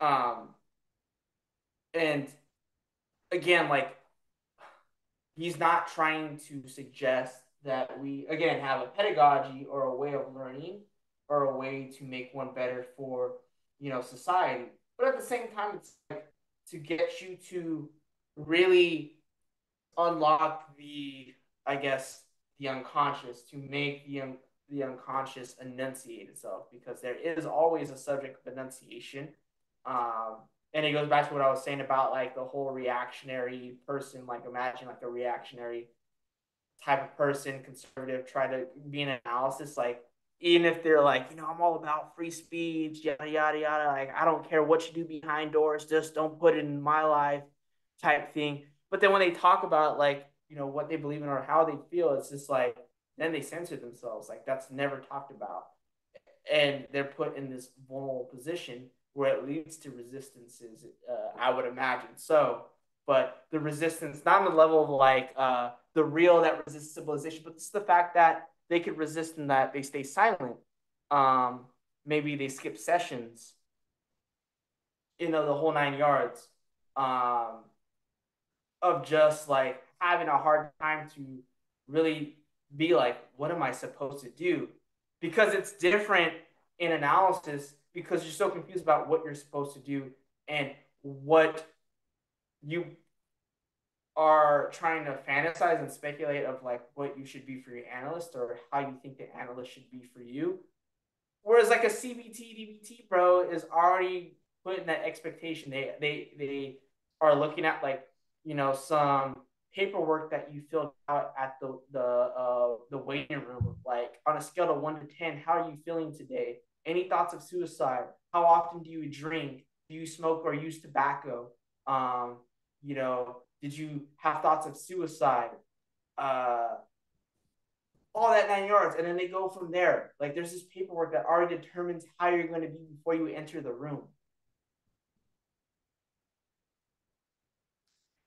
Which works with this idea of harmonious natural mode of functioning, which is I am maladapted, I am maladjusted, and I need adjustment, which is a very humanistic view of man. Actually, okay, only humanistic within the light of scientism, in a Right. sense. Whereas the perfectibility of man was once more a notion that wasn't about getting back to, I think, any kind of organicist ideal, which is only a myth of science, kind of Rousseauian myth of science, which is what allows scientism to be what it is, which gives it its um, founding myth in a strange sense. But it's like this notion that things work and things don't, and things that don't work should be made to work. And the analyst would be that person who would make me work the way I'm supposed to work because supposedly there's a function to being human. Doesn't Maybe. that sound like logical time though? How so? With that, this person has like my freedom and emancipation to make me fit in the symbolic order of what it means to be man because I don't have it. Say that again. That the other person has my freedom and emancipation and what allows me to be in the symbolic order of what it means to be human. That man does not know what it means to be man, but in relation to other men, pretty much. That was the one of the final statements in the logical time essay, and that's the same thing. When we look at the analytic sessions, like they have my this knowledge that they have and in this relation to jouissance and enjoyment for my cure allows me to recognize that who I am within the social order because it's not the fact that I need to be cured and I need to, be fixed and this person is going to fix me. They have this knowledge, but it's going to allow me to be back to normal. Yeah. Because everybody, even the most antisocial person, is always in a social network. There's no this like isolated thing where it's like, oh, I hate people. Everybody says they hate people, but at the same time, they're still socializing. You can only say that you hate people within a social network, right? In a social formation, and that even if you hate people and you don't socialize, you're still socializing on social media by, posting memes, that you hope people will like that are cynical about how much you hate people or like that you relate to Patrick Bateman or shit like that, Right. right? Right. What about Gribouille or Gribouille or how I'm going to learn French eventually, but we have the famous anecdote about the young boy who goes to the funeral and says, "Many happy returns," gets himself Yes, into a mess. this is the joke I was foreshadowing, by the way, for the death drive and learning.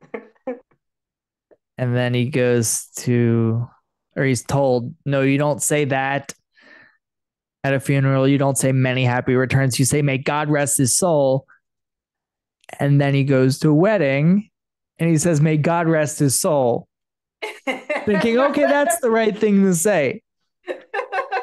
Here is learning. This is how learning. You want to know about learning? You want to learn? This is how learning takes place. But there is a funny joke to that too, because it's like you might as well be dying in marriage because it's like Exactly. You think you marry the person you love? No, it's the person that you hate the most.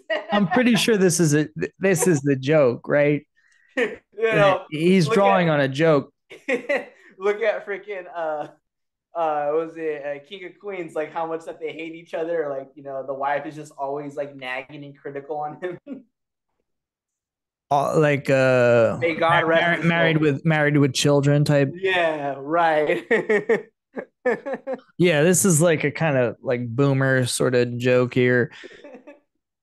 And he still gets in trouble.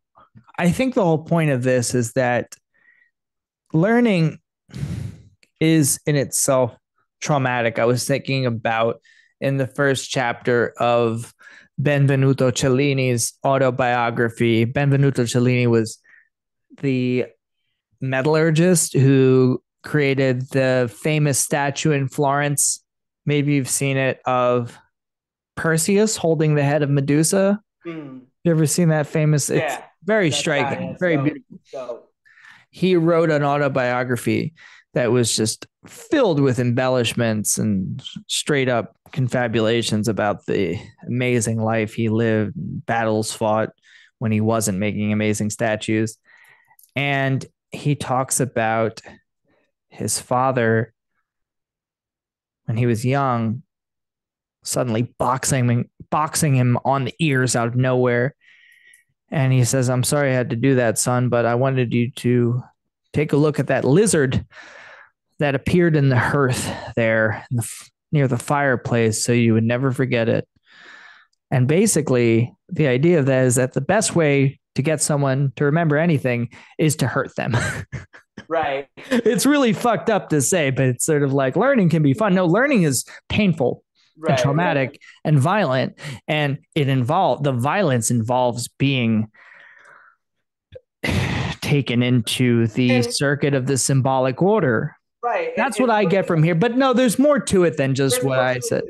I know there's more to it than that.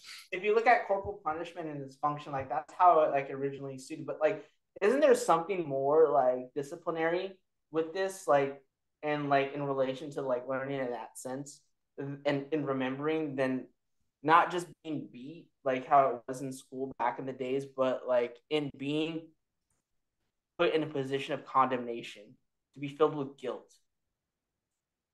And that's what like, in both the reactionary and like the whole libtard thing of like cancel culture, they're both cancelers, but of always trying to fight for recognition and trying to condemn one or the other. Like this, there is a ressentiment to that, and the ressentiment breeds shame and guilt. To be put in that and to learn that and to always be in this position of being guilty or shameful, like that is a part of, in a sense, learning in that sense. That's more violent than just being hit. Bars. Yeah. And you know why that, and I wrote about this in my Dragon Ball essay. If any of you are listening, please follow me on Medium. Master Roshi, definitely the compulsion to repeat with his perviness. That's an essay right there. It's peachy girl. But no, I wrote about this in the essay, how the thing about the symbolic order is you're always, interpolation is also an accusation. You're interpolated by this symbolic order. You're addressed by it. You're given your subjectivity, but your subjectivity or subjecthood, let's say, your status as subject, is um, inextricably tied up with your guilt, your debt. You are in debt. You're indebted to the symbolic order. You are always already guilty in a sense. There is something accusatory about the symbol in as much as it addresses you. Darian Leader talks about this in What is Madness. I thought I really like this, the idea that he talks about Althusser's address in a kind of clinical context and interpolation, but how to hear your name, to hear someone say your name out of nowhere, don't you feel accused? Don't you feel like, am I in trouble? Did I do Right. something? You start in that moment. You're like, oh my god, did I do something wrong?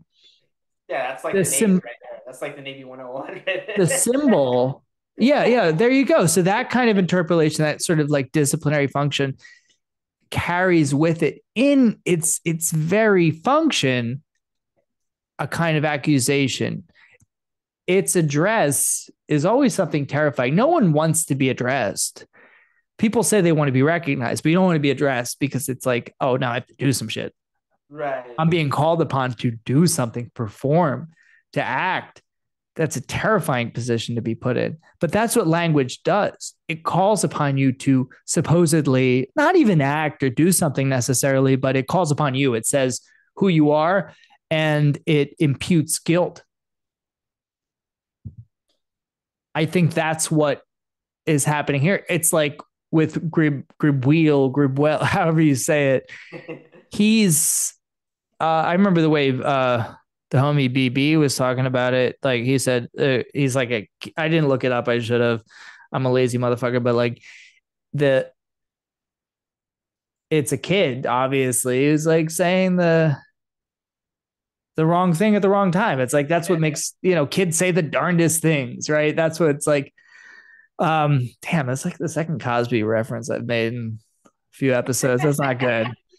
Uh, The compulsion to he repeat. was he was a cultural staple for a very long time, y'all. The compulsion to repeat. The compulsion to Cosbify everything. Uh, he just doesn't know, but he's punished for not knowing. Right.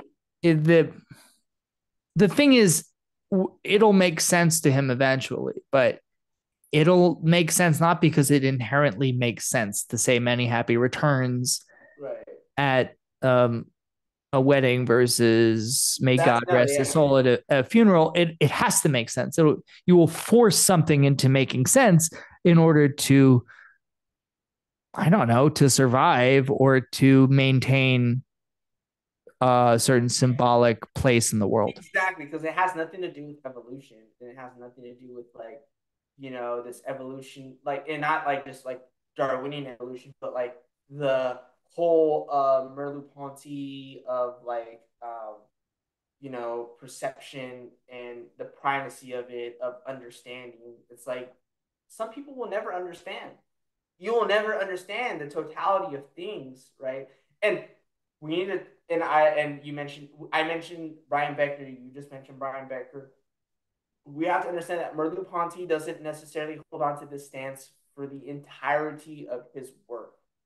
In Okay. fact, he was actually on the same track as Lacan was in his later writing, but he died too young. But the visible and the invisible, that what is visible to us is something that we try to hold on to the like in symbolic language and understanding. But there's just some things that reach out into the what's called the invisible, which you could see as mainly probably the real, as what is called wild being, right? Or like the understanding of the flesh.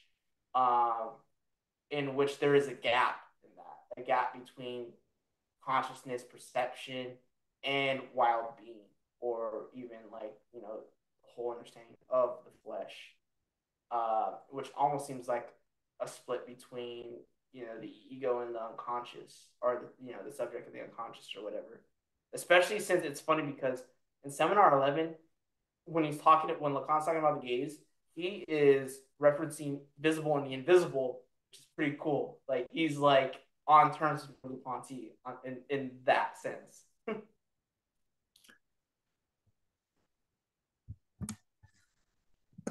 I love though this sort of quadratic here of trauma, fixation, reproduction, Transference. transference. Yeah. But that's the whole thing, though, about what the transference allows you to do is that the compulsion to repeat happens in different ways. And so it's like the whole point of the joke, right? You're not supposed to say that, you're supposed to say this. And it's not that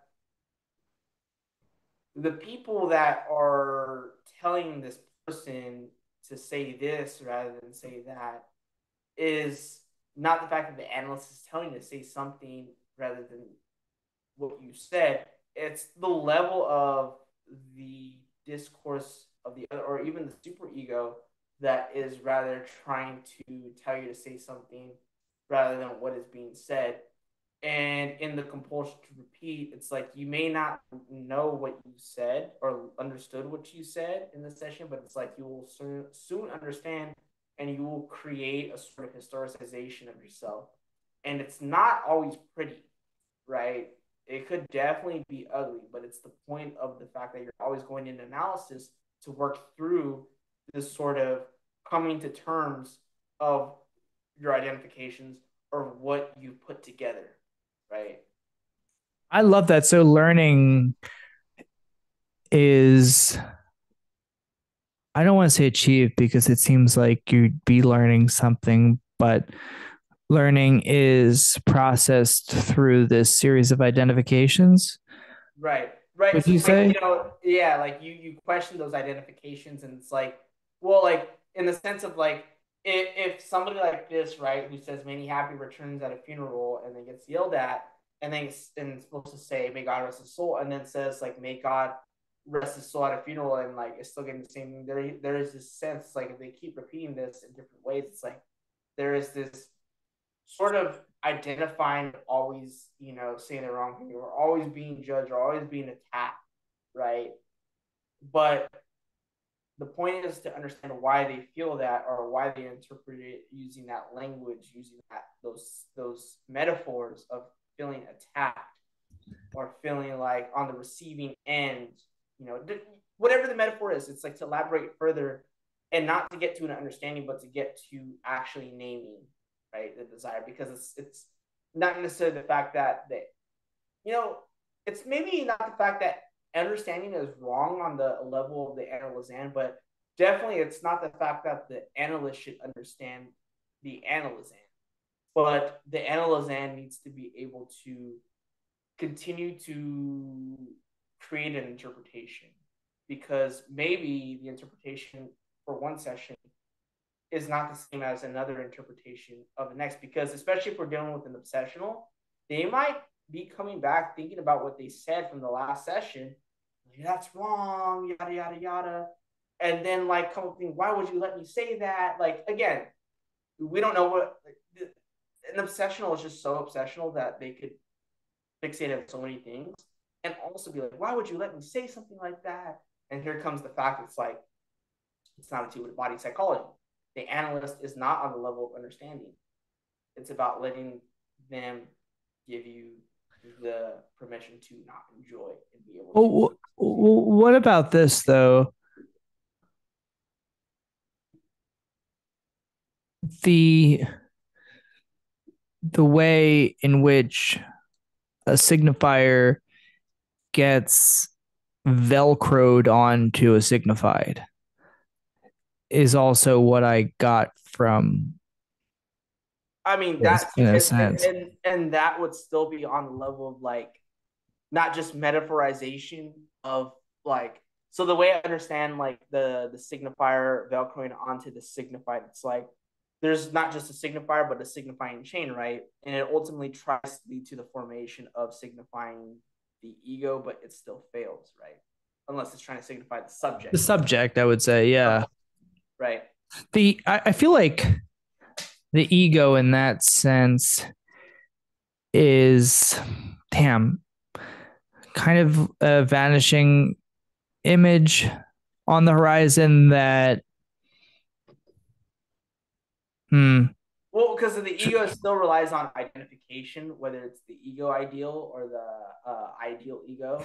Well, is Because it that sorry to interrupt, but like, is it that it's very difficult, even at this point, to situate the ego? well, It's yeah, the ego is I'm supposed to having be a lot of difficulty situating the ego, even after this deep into seminar two, after reading all of seminar one, and that I well, here's guess the it's thing. If we're trying to have difficulty understanding the situation of the ego and we still keep trying to find situations for it, we are Leclerc's. we're Leclerc's. Yeah, we're idolatrizing the ego. We should be I think focused you're on, right. yeah. You're right because it's only a series of identifications. It doesn't exist anywhere in particular. Exactly. But then he wants to focus on this concept of like the mechanization of consciousness as something else. Right. And the fact is that like with energy and mechanization, it's like it could take point in any form that it's like you can't localize the ego in any way. Like it'll Wait, all but okay, so he has this concept of the psychological ego, which has always been a kind of cornerstone of Western philosophy. He says, does Plato have something like an ego in his dialogues? Maybe. Then you have consciousness. Descartes invented consciousness in a sense. yeah, And he his doesn't talk yeah, about, yeah, but well, no, he does kind of talk about the ego. I was just reading this in Cartani. It's like there's a discovery of a kind of transcendent ego, which would again be that virtual point of convergence that's discovered in consciousness. But the two are traditionally seen as one and the same. If there is a distinction, it isn't instrumental in right. a sense. So the ego is equated with consciousness, is equated with the subject. They're all kind of brought together. Only I think he likes Descartes because Descartes does momentarily cleave the ego away from consciousness. Right, with the cogito, because I And think ultimately the yeah, consciousness has to do with still like awareness, knowledge, and understanding, right? Whereas the ego is on the level of the substance, right? Or the cogito, the I think is still on the level of substance, and that substance is supposed to be made aware and understood of. Because, like, with consciousness, and when we get into phenomenology, like, the whole phenomenological dictum is consciousness of something. And so I think he's still on the grounds of, right. even if he doesn't agree with phenomenology to a lot of the extent of understanding of what Merleau-Ponty is talking about, but the whole dictum of consciousness is that it's conscious of something. And it seems like there is this whole idolatry of the somethingness that you can Hmm. get into the realm of consciousness, which is consciousness. That's why later on he's going to be like, maybe, yeah, that's why he said the thing about Leclerc. Like maybe Leclerc will stop when Leclerc talks about like at his best, he's great, but when he talks about the subject, eh, one of Lacan's famous backhanded compliments, which he never gives anyone a compliment without also sort of taking a stab at them. But I highlighted this. It's like pretty much you don't Yeah, get love from Lacan unless you get a diss from him. exactly. Yeah. He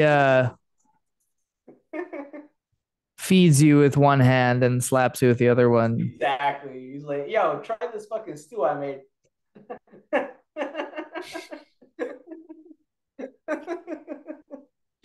I like what he says here. The dimension discovered by analysis is the opposite of anything which progresses through adaptation, through approximation. Read Gestaltism, through Right. being perfected. It is something which proceeds by leaps and jumps. It is always the strictly inadequate application of certain complete symbolic relations, and that implies several tonalities, immixtions, for instance, of the imaginary in the symbolic or inversely. What I get here is this idea of almost something like the scene of the primal horde and the sacrifice of the father. Or I guess we wouldn't call it a sacrifice necessarily, but not so much that scene in itself, but the idea of a scene, the necessity of the kind of limbing out of a specific scene in history. That might seem remote from what we're talking about here, but it's like the subject's history, the reconstruction of this primal scene is significant in as much as it's constantly repeated. The effect always precedes the cause in some way. The cause has to be reconstructed from observing the effect. Such is the same of this sort of primal scene. The transference is the repetition of a certain scene that manifests through a demand directed at the figure of the analyst as that figure that takes the place of object A, the object cause of desire, that which just can't be gotten at the figure who has access to the knowledge that I need to be whole. Mm-hmm. You could apply that also, and it's been done by Slavoj on a wider scale to history in general. This inadequate application of certain complete symbolic relations of like aborted symbolic actions, right, that in their aborted state constitute a kind of structure to society itself when projected past a certain point. It's as if everything could be related back to a certain moment in history. And Schreber, for example, condenses within him different moments, different epochs of history. You know, Deleuze and Guattari talk about this in Anti-Oedipus, this idea of just this like repetition of different moments in history of even, I think I was reading in Karatani recently, it's like sort of the Ubermensch is not someone who's a great success, who is truly strong and vital and powerful in a way that the weak man isn't. His strength consists in the adoption of the situation in which he is born, of a kind of perfectly contingent formation, a series of failures. The symbolic order is ultimately a failure. It cannot justify its own existence holistically. What it spits out as a result, as a consequence, is the subject. The subject is only that detritus of the symbolic order in that sense. So learning, progress, the holism that goes into humanism is only that attempt to endlessly circle around that which went wrong. But that didn't mean it was ever right. Exactly. Yeah, it was never. Yeah, it was never right. Humanism is like a byproduct of what ends up being wrong to begin with, or not a byproduct, but just the fact that what it arises off of like this, like historically and theoretically, like to get rid of one, the church, and also superstition, ends up going into a form of error. What do you mean by that? Like, so obviously the humanism and the philosophical aspect is to get away from superstition, from like scholasticism, right? and historically also to get away from like the authority of the church, but it still relies on this sort of compulsion to repeat like a teleology of like the good form, Right. but it Good still form. fails because like the common thing is just like, oh, the thing about like reason, irrationality, humanism is like, when it goes wrong it leads to the French Revolution, as if it's like, a demise. Granted, was the French Revolution good or bad? The historical aspect is like it is a condition of many other things, but the fact it's like it is a form of error where we learn, right? But then revolutions are never really like sort of like a totalized sort of like, oh, we learned from this, because it's like every other revolution in the eyes of Americans are failed, but the American Revolution is somehow this thing of totalized, we learned and we conquered, and we're just so perfect type thing. Like, no, revolutions never a totalization of perfection, but rather they're a conglomeration and overdetermination of an antagonism. And Hmm. after the war is over, it could still carries on that trace of contradiction that needs to be resolved in the next system. It is the message returning to Right. the sender in an inverted form. Because what something actually means, what you want to say, returns to you in the form of its excess, which you cannot account for. Exactly. That is history itself. As Recoil. It's the Axel, recoil, absolute recoil yeah. of history. Yeah, or as Absol says, like history, but what about her story? What about her story? Yes, exactly. That's what we're getting at here, y'all. There needs to be more her story because behind every great man, there is a girl boss. Right. You know, Andrew, I often say that to people I supervise be careful not to understand the patient. There's no Right. sure way of getting lost. Yeah, and Patient that's what says leads to something countertransference. which one can make neither head nor tail of in repeating. Right, right. Don't understand against understanding. I love what he says here too. It's like really funny. One fails to understand that this isn't an explanation, or if it is one, that means we aren't animals. We aren't musicians the way my little dog is going all dreamy when I put on certain records. His little dog goes all dreamy when he puts on certain records. Like, what does that mean? Yeah, I mean, like it's like I imagine like my dad's dog doing that when he plays like his Pandora playlist, because my dad doesn't know how to use Spotify like a boomer he is. But like the dog like falls asleep and just like is listening to the music. If that makes sense. Like if pet owners understand, like your pets do these weird things when you do your own habits. Oh, I misinterpreted dreamy. I thought Yeah, like the dog was getting maybe like there's like romantic. maybe like they pass out like whatever like routine act that you do. It's like, oh, it's time for me to take a nap because they're gonna do this. They're gonna they're gonna listen to music. My dad's dog always passes out on the floor on his stomach when he's bumping like hardcore ska or punk.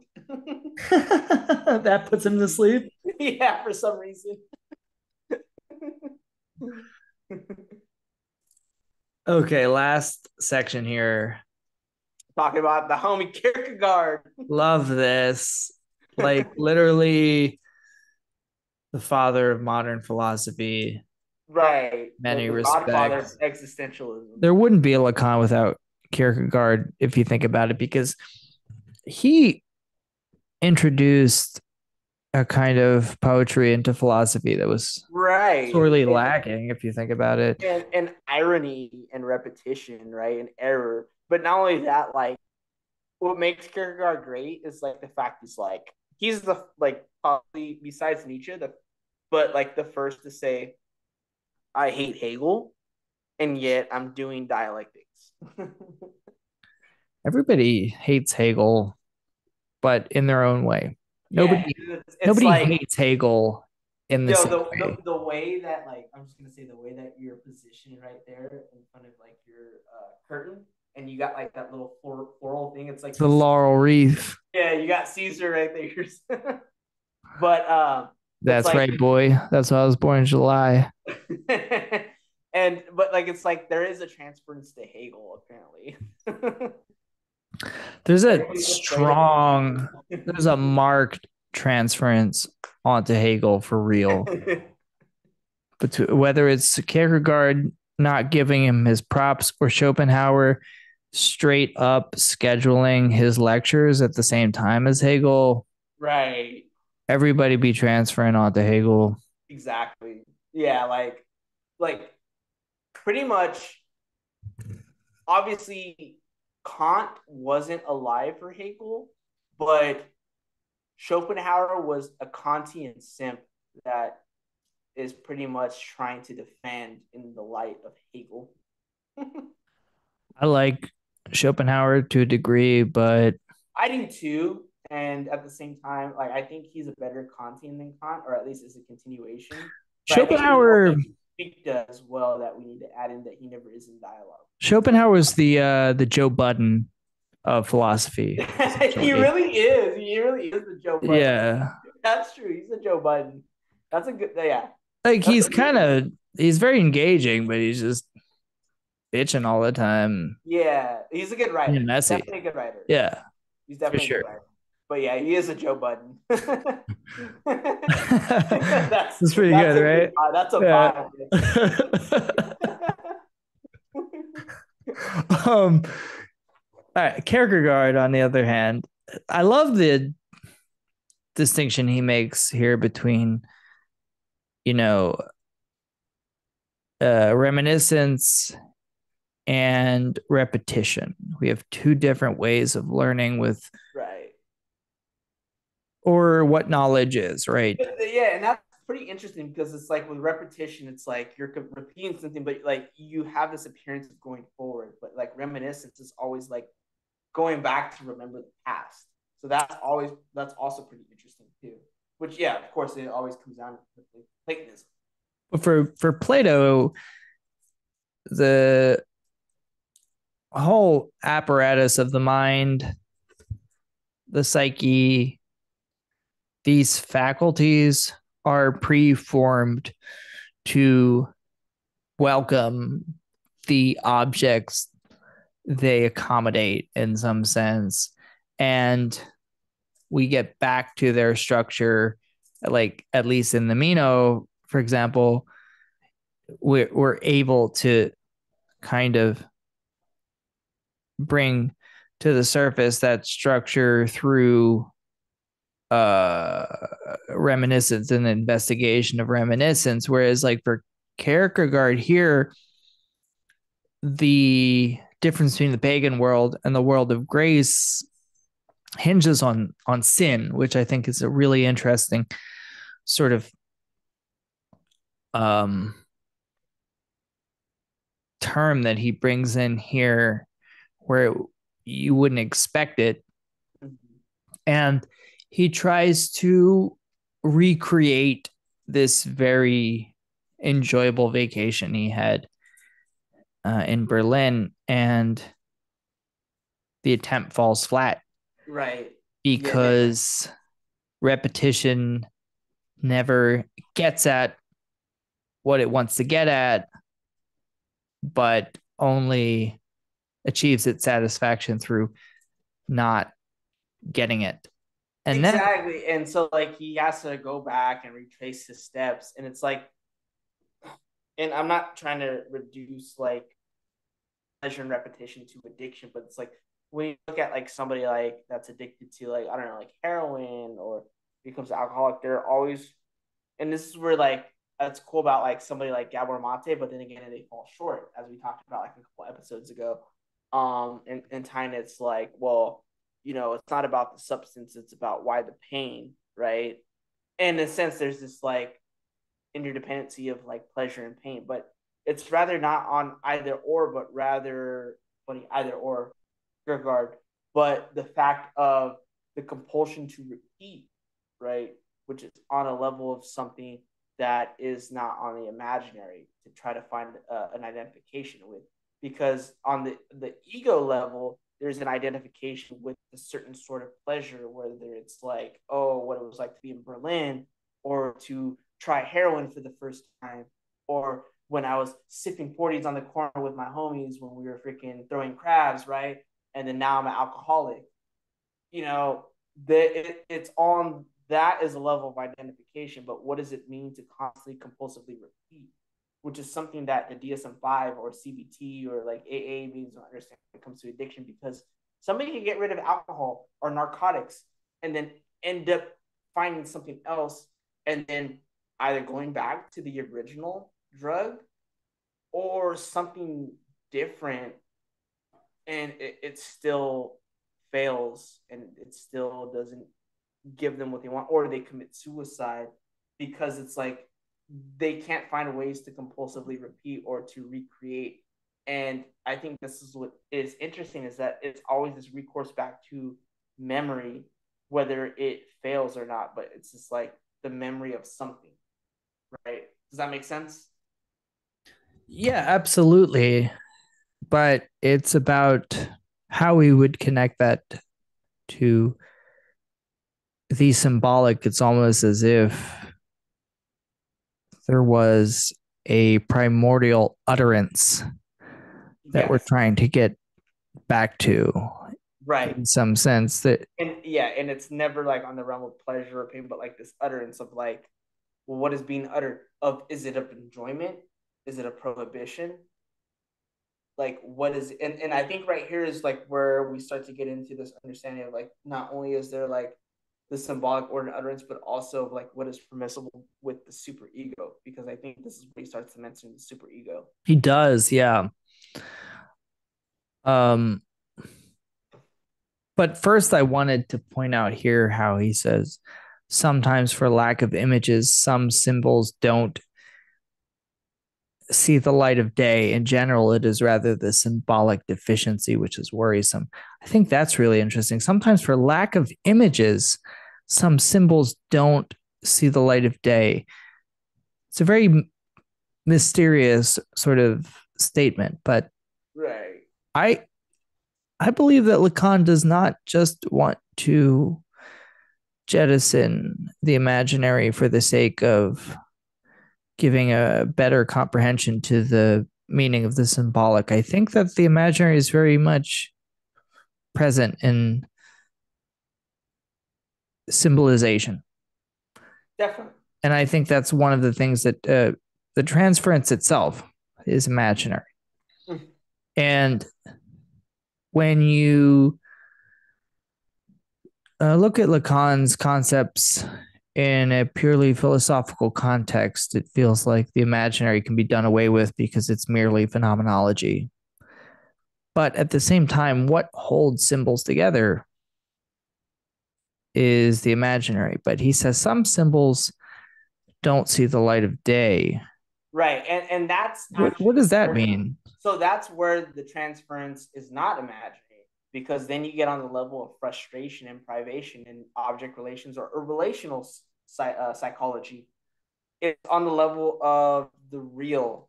And if we're talking about symbols, we're talking about the symbolic. But if they don't see the light of day, it's like, well, then they are on the level of not of resistance, in the sense that there are symbols that resist symbolization. Objet and the presence of the analyst represent aspect of the real that transfers into, or what makes the transference happen, the twisting of the knots, right? And so when we look at the death drive and the compulsion to repeat, it's always on the attempt to create a sort of scaffolding in an imaginary scene, but it always fails, and it's the point of failure where the real comes in, that which doesn't see the light of day. Right. Exactly. It is the same thing as the two shapes passing each other in the night, leaving the trail of their effect and needing to reconstruct the exact shape. This is what he Right. talks about in seminar one from the what's left in the wake of its passage in some sense. And Right. I feel like the symbol which doesn't have an image to correspond to it is that which is sort of reconstructed, which is being played out in the gestures, the bungled actions, Right. the slips of the analysand in the transference. Exactly. Right. Um, And it's like, and again, to add like even perspective on it, because people have a hard time really understanding, because like the common discourse is like, oh, if you have a slip of the tongue, that means something about the unconscious. It's like, no, you could just have a random slip of the tongue and it doesn't mean anything at all. They just happen. And that's just because we just have an unconscious, but it doesn't mean there's something pathological or there's something that be put into question. It's only when they continuously are repetitive and you continuously forget and slip or things fall short is when it's like, well, why did that come first before what was actually meant to be said, right? Or if you knew this name so well, why is it that you're always forgetting? Or it's like, why is it that you're always forgetting certain names and that it's always in referential to a certain topic, right? That's when it matters most. when It's a pattern emerges. exactly, yeah, a certain combination. It's never just the fact of an isolated slip of the tongue or isolated forgetfulness. That's what Freud has been trying to say within like the psychopathology of everyday life, right? You know, and Then people get wrong. Yeah. People get wrong. They just like, oh, I had a slip of the tongue. Oh, Freudian slip. I must be thinking of something. It's like, no, shut the fuck up. but then we have I like what he says about you have this image of the Babylonian wax seal, how we imagine memory to be, but then he contrasts that with the machine that remembers every question, the adding machine, which is in a sense fed Right. its And original message that it's so, gives it its or how he says the adding function. machine is a lot more like dangerous than the atom bomb. Like, I'm just like, what? Right. The adding machine itself remembers something. Right. It's another kind of memory. And this is yet another one of his uh uses of the machine as in some sense a corollary to Right. what man is, in that there can be a subjective experience that doesn't involve the the human, Yeah.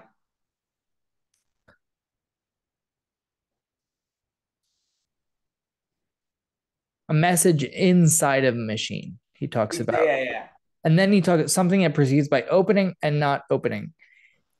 This is the pulsion, right? The Yes. pulsation that is drive, right? Yeah. You think of ones and zeros almost, the kind of binary In which he will get into like in the Portland later and like his whole thing about cybernetics. It's like, yeah, the ones and zeros. fundamental oppositions of the symbolic order, this idea of there being like an original message. And then he talks about an octopus, which I think is really funny, like just for this paragraph. I became very interested in a certain octopus. That's just a funny Where is Jordan sentence. Peterson is into lobsters, he's into octopi. He's into octopi. Yeah, exactly. Keep talking. I just love how he says, I became very interested in a certain octopus, which is a totally normal thing to say if someone says it in that specific way, not just like, dude, I like octopuses, octopi, but I became interested in a certain octopus. I think that's a red flag. let's skip the octopus because I still cannot totally reconcile it with the argument that we're pursuing here, but it's like he talks about telepathy here and the way that there can be this transference that occurs in parallel between two patients.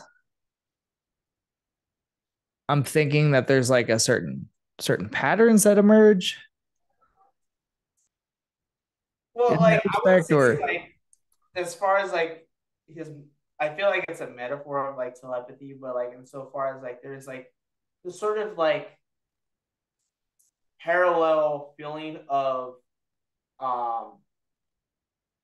of a trance in both hypnotism and in transference, and it's funny because both have trance, right? Like feeling like you're in a daze, you're fascinated, and like that's the whole thing about like the mirror stage or like the whole thing of the ISM, this fascinare, right? You're captivated by the other, and there's this captivation in there, and so that like there is a sort of telepathy that occurs in the transference, um, in the fact that it's like you kind of like maybe this is not the case, but you always try to have this sort of like empathy towards the analyst as the patient. It's like I feel like maybe when I said this, you like they start to like sort of try to anticipate what the analyst is thinking when they're trying to associate how they feel in a daydream or sexual fantasy or like thinking about the memory. Like I feel like maybe you're probably interpreting this like there's that sort of telepathy of trying to anticipate or mind read sort of type thing, you know, because that's where the obsession or the neurosis is. Like when they speak about it, they also need to like account for the analyst listening. It's like, do you think maybe you're thinking like this? It's like they want to know what's on the analyst's mind. So this sort of like telepathy. I think he's metaphorizing that, not a literal telepathy, but like sort of trying to anticipate what the analyst is thinking or trying to interpret. interesting. Yeah, that's at least my interpretation of it. But he says subjects simultaneously experience such a symptomatic act or discover such a memory, though link supports rings in the same circle of discourse.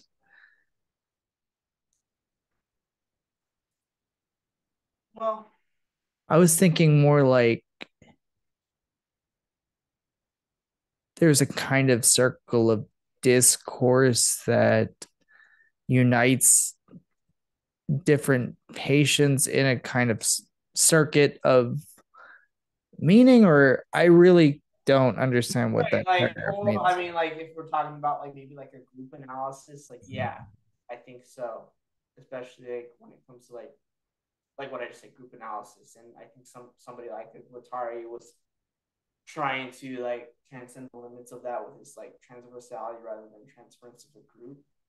But I think it also goes back to like is it like the whole understanding of group fantasy, this sort of like linkage that unites like more than just one person in like a session, but also like in just any scenario. So they're caught up in the symbolic order in just such a way that the you can see the pulsation of certain signifiers working itself out in parallel ways Right. Yeah. Most in the definitely. discourse of different patients. Right.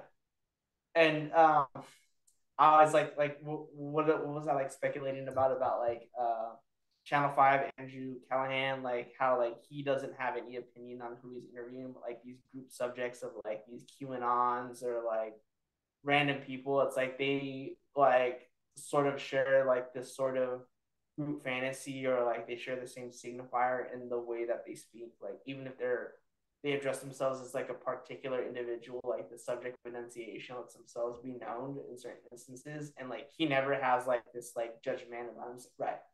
Okay. Just Okay. lets it emerge on its own. It's kind of like when I think about kind of ejaculatory expression of just fake news when people were saying fake Yeah. news.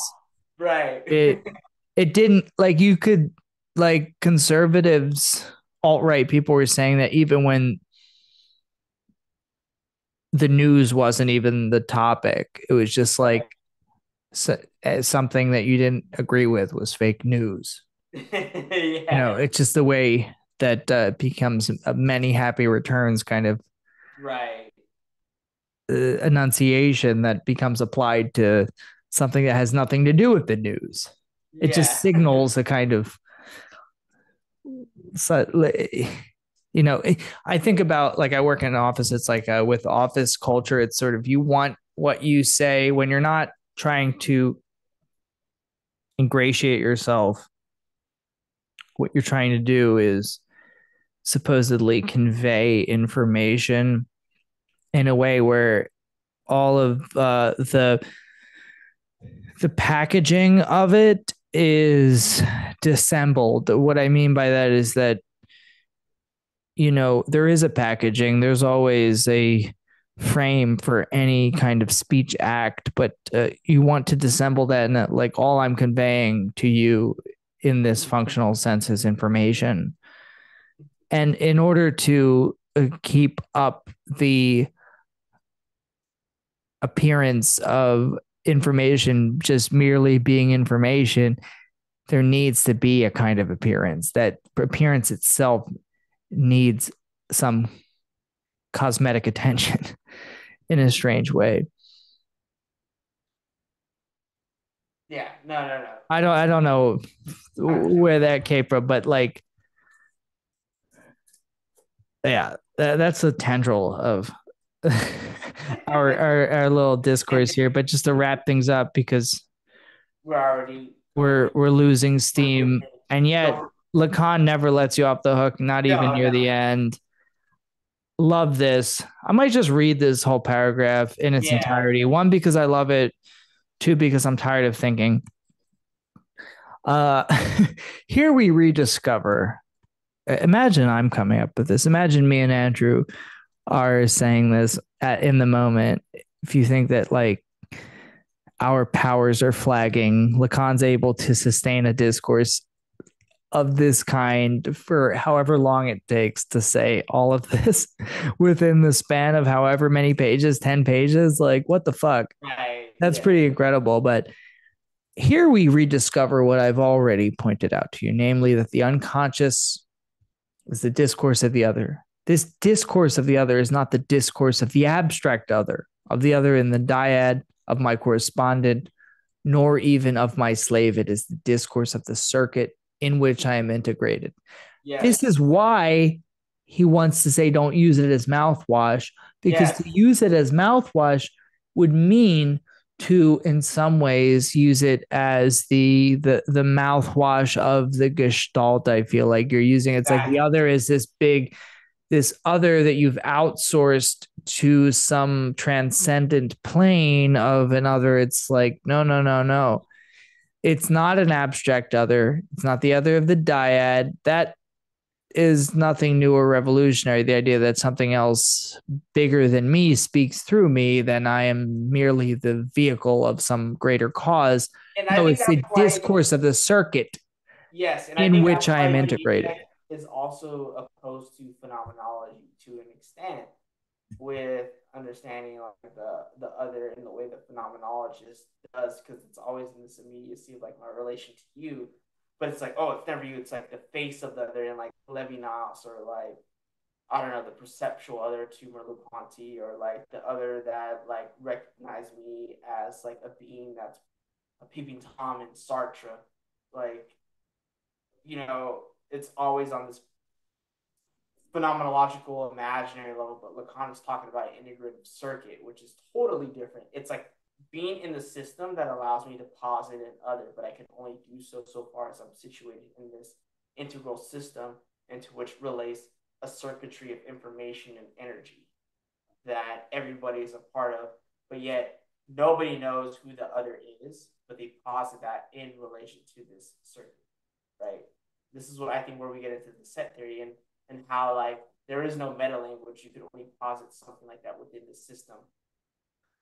But I think it's also the discourse of the circuit. Well, Yes. you have the discourse that functions automatically, which expresses itself automatically, but you also have what he talks about some lectures earlier, the machine trying to take itself into account in some sense. And the subject is the attempt of the machine to take itself into account. So the otherness is produced by that the impossibility of the self-registration of Yes. the circuit taking itself into account as a whole. And this is why there is no big other. There's not a big other because all meaning is relative and there's no ultimate consensus on what things Yeah. mean. That's a banal point. The point is that there's no big other because the symbolic order cannot totalize itself, and the impossibility of its self totalization is what ultimately generates the subject. That is the X, that is the mark that or what Zizek in for they know not what they do calls the remark Yeah. of the subject as that which cannot be ultimately integrated into the circuit because the circuit cannot account for itself. Oh yeah. Absolutely. That's what we call, in some ways, the superego. The excess of that Yes. generates the superego. Just to continue, I just love what he says here. I am one of its links. It is the discourse of my father, for instance, insofar as my father made mistakes, which I am absolutely condemned to Right. reproduce. That's Yes. what we call the So good. superego. Sins of the father. Yes. I don't think it's a coincidence that he says this here and mentions sin earlier. Yeah. Earlier, like Kierkegaard. I am condemned to reproduce them because I am obliged to pick up again the discourse he bequeathed to me, not simply because I am his son, but because one can't stop the chain of discourse. And it is precisely my duty to transmit it in its, I love this word, aberrant form, Right. someone else.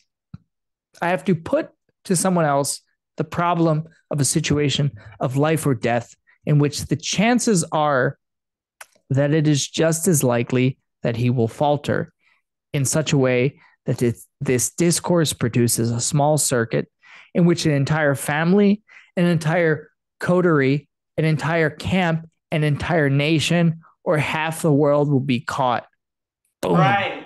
Fucking Yeah. bars right And there. that's right there. Like you can see the whole thing about the four discourses being put into that because there's a sort of social link or bond within those discourses. And like I think he's preluding to that by calling it circuit, but then it'll become discourse. So like again, we have this sort of like embryonic condition for like the later Lacan. Like it's all in these first two seminars, and it just becomes even more bigger and broader in the rest. Definitely. Yeah. But I just love this idea that Like it's just I love that like the way he just expresses the entire family and nation. Like, someone else's, by extent, like, again, there's so much of D&G in here too, right. No, which there is really just like I is. couldn't There help but really think is. about that, like transmitted in its aberrant form of just a kind of half heard message and a aberrant message that's like inevitably misinterpreted, which leads to these successive formations, these nested formations that are the individual, the family. And then I think of the atom bomb, even like this like absolute destruction of everything because of a transferential moment, a message that's misinterpreted, that's not received. correctly this kind of, we were talking about whisper down the lane idea of the symbolic order is all that is, and at the same time it falters, it Yeah, is a mistake, it only exists by virtue of that which it cannot compute, which is its totality. Russell's paradox, set theory, exactly. Yeah, that and this is the brilliant Hegelian insight that Lacan is can claim, is the idea that it's not just that things go wrong, things malfunction. That malfunctioning is what defines the machine, not what it produces, not what exactly. it facilitates. Mhm. And then I love what he says here. How does Freud project that in the most literal manner onto a level which ostensibly belongs to the order of biology? We'll have to come back to that the next few times. Life is only caught up in the symbolic piecemeal, Right. decomposed. The human being himself is in part outside life. He partakes of the death instinct. Only from there can he engage in the register of life. Bars. Beautiful. The symbolic piecemeal, the crystallization of these identifications has to take the form of a symbol. And the Right. symbol itself is always something very much Tetsuo like in the Right. purest sense. It's always something that, think of Tetsuo as just like this weird blob of different Yes. sundry parts that's like, what the fuck? Kind of, like, help, what Yeah. am I? What's going on? Like, that's the symbol. It's not some complete thing. We identify with it, but Because he doesn't know who Akira is, right? You yeah. know, you, and it's only like after like I guess like when he finally blows up and like Kaneda is like fighting him and they have this like going back to the past and realizing they're in this orphanage and they realize who Akira was like after the damage is already done type thing. But I was thinking more so in terms of just like, But in the level of identification, yeah. or just the image of, it's not so much like that which exceed.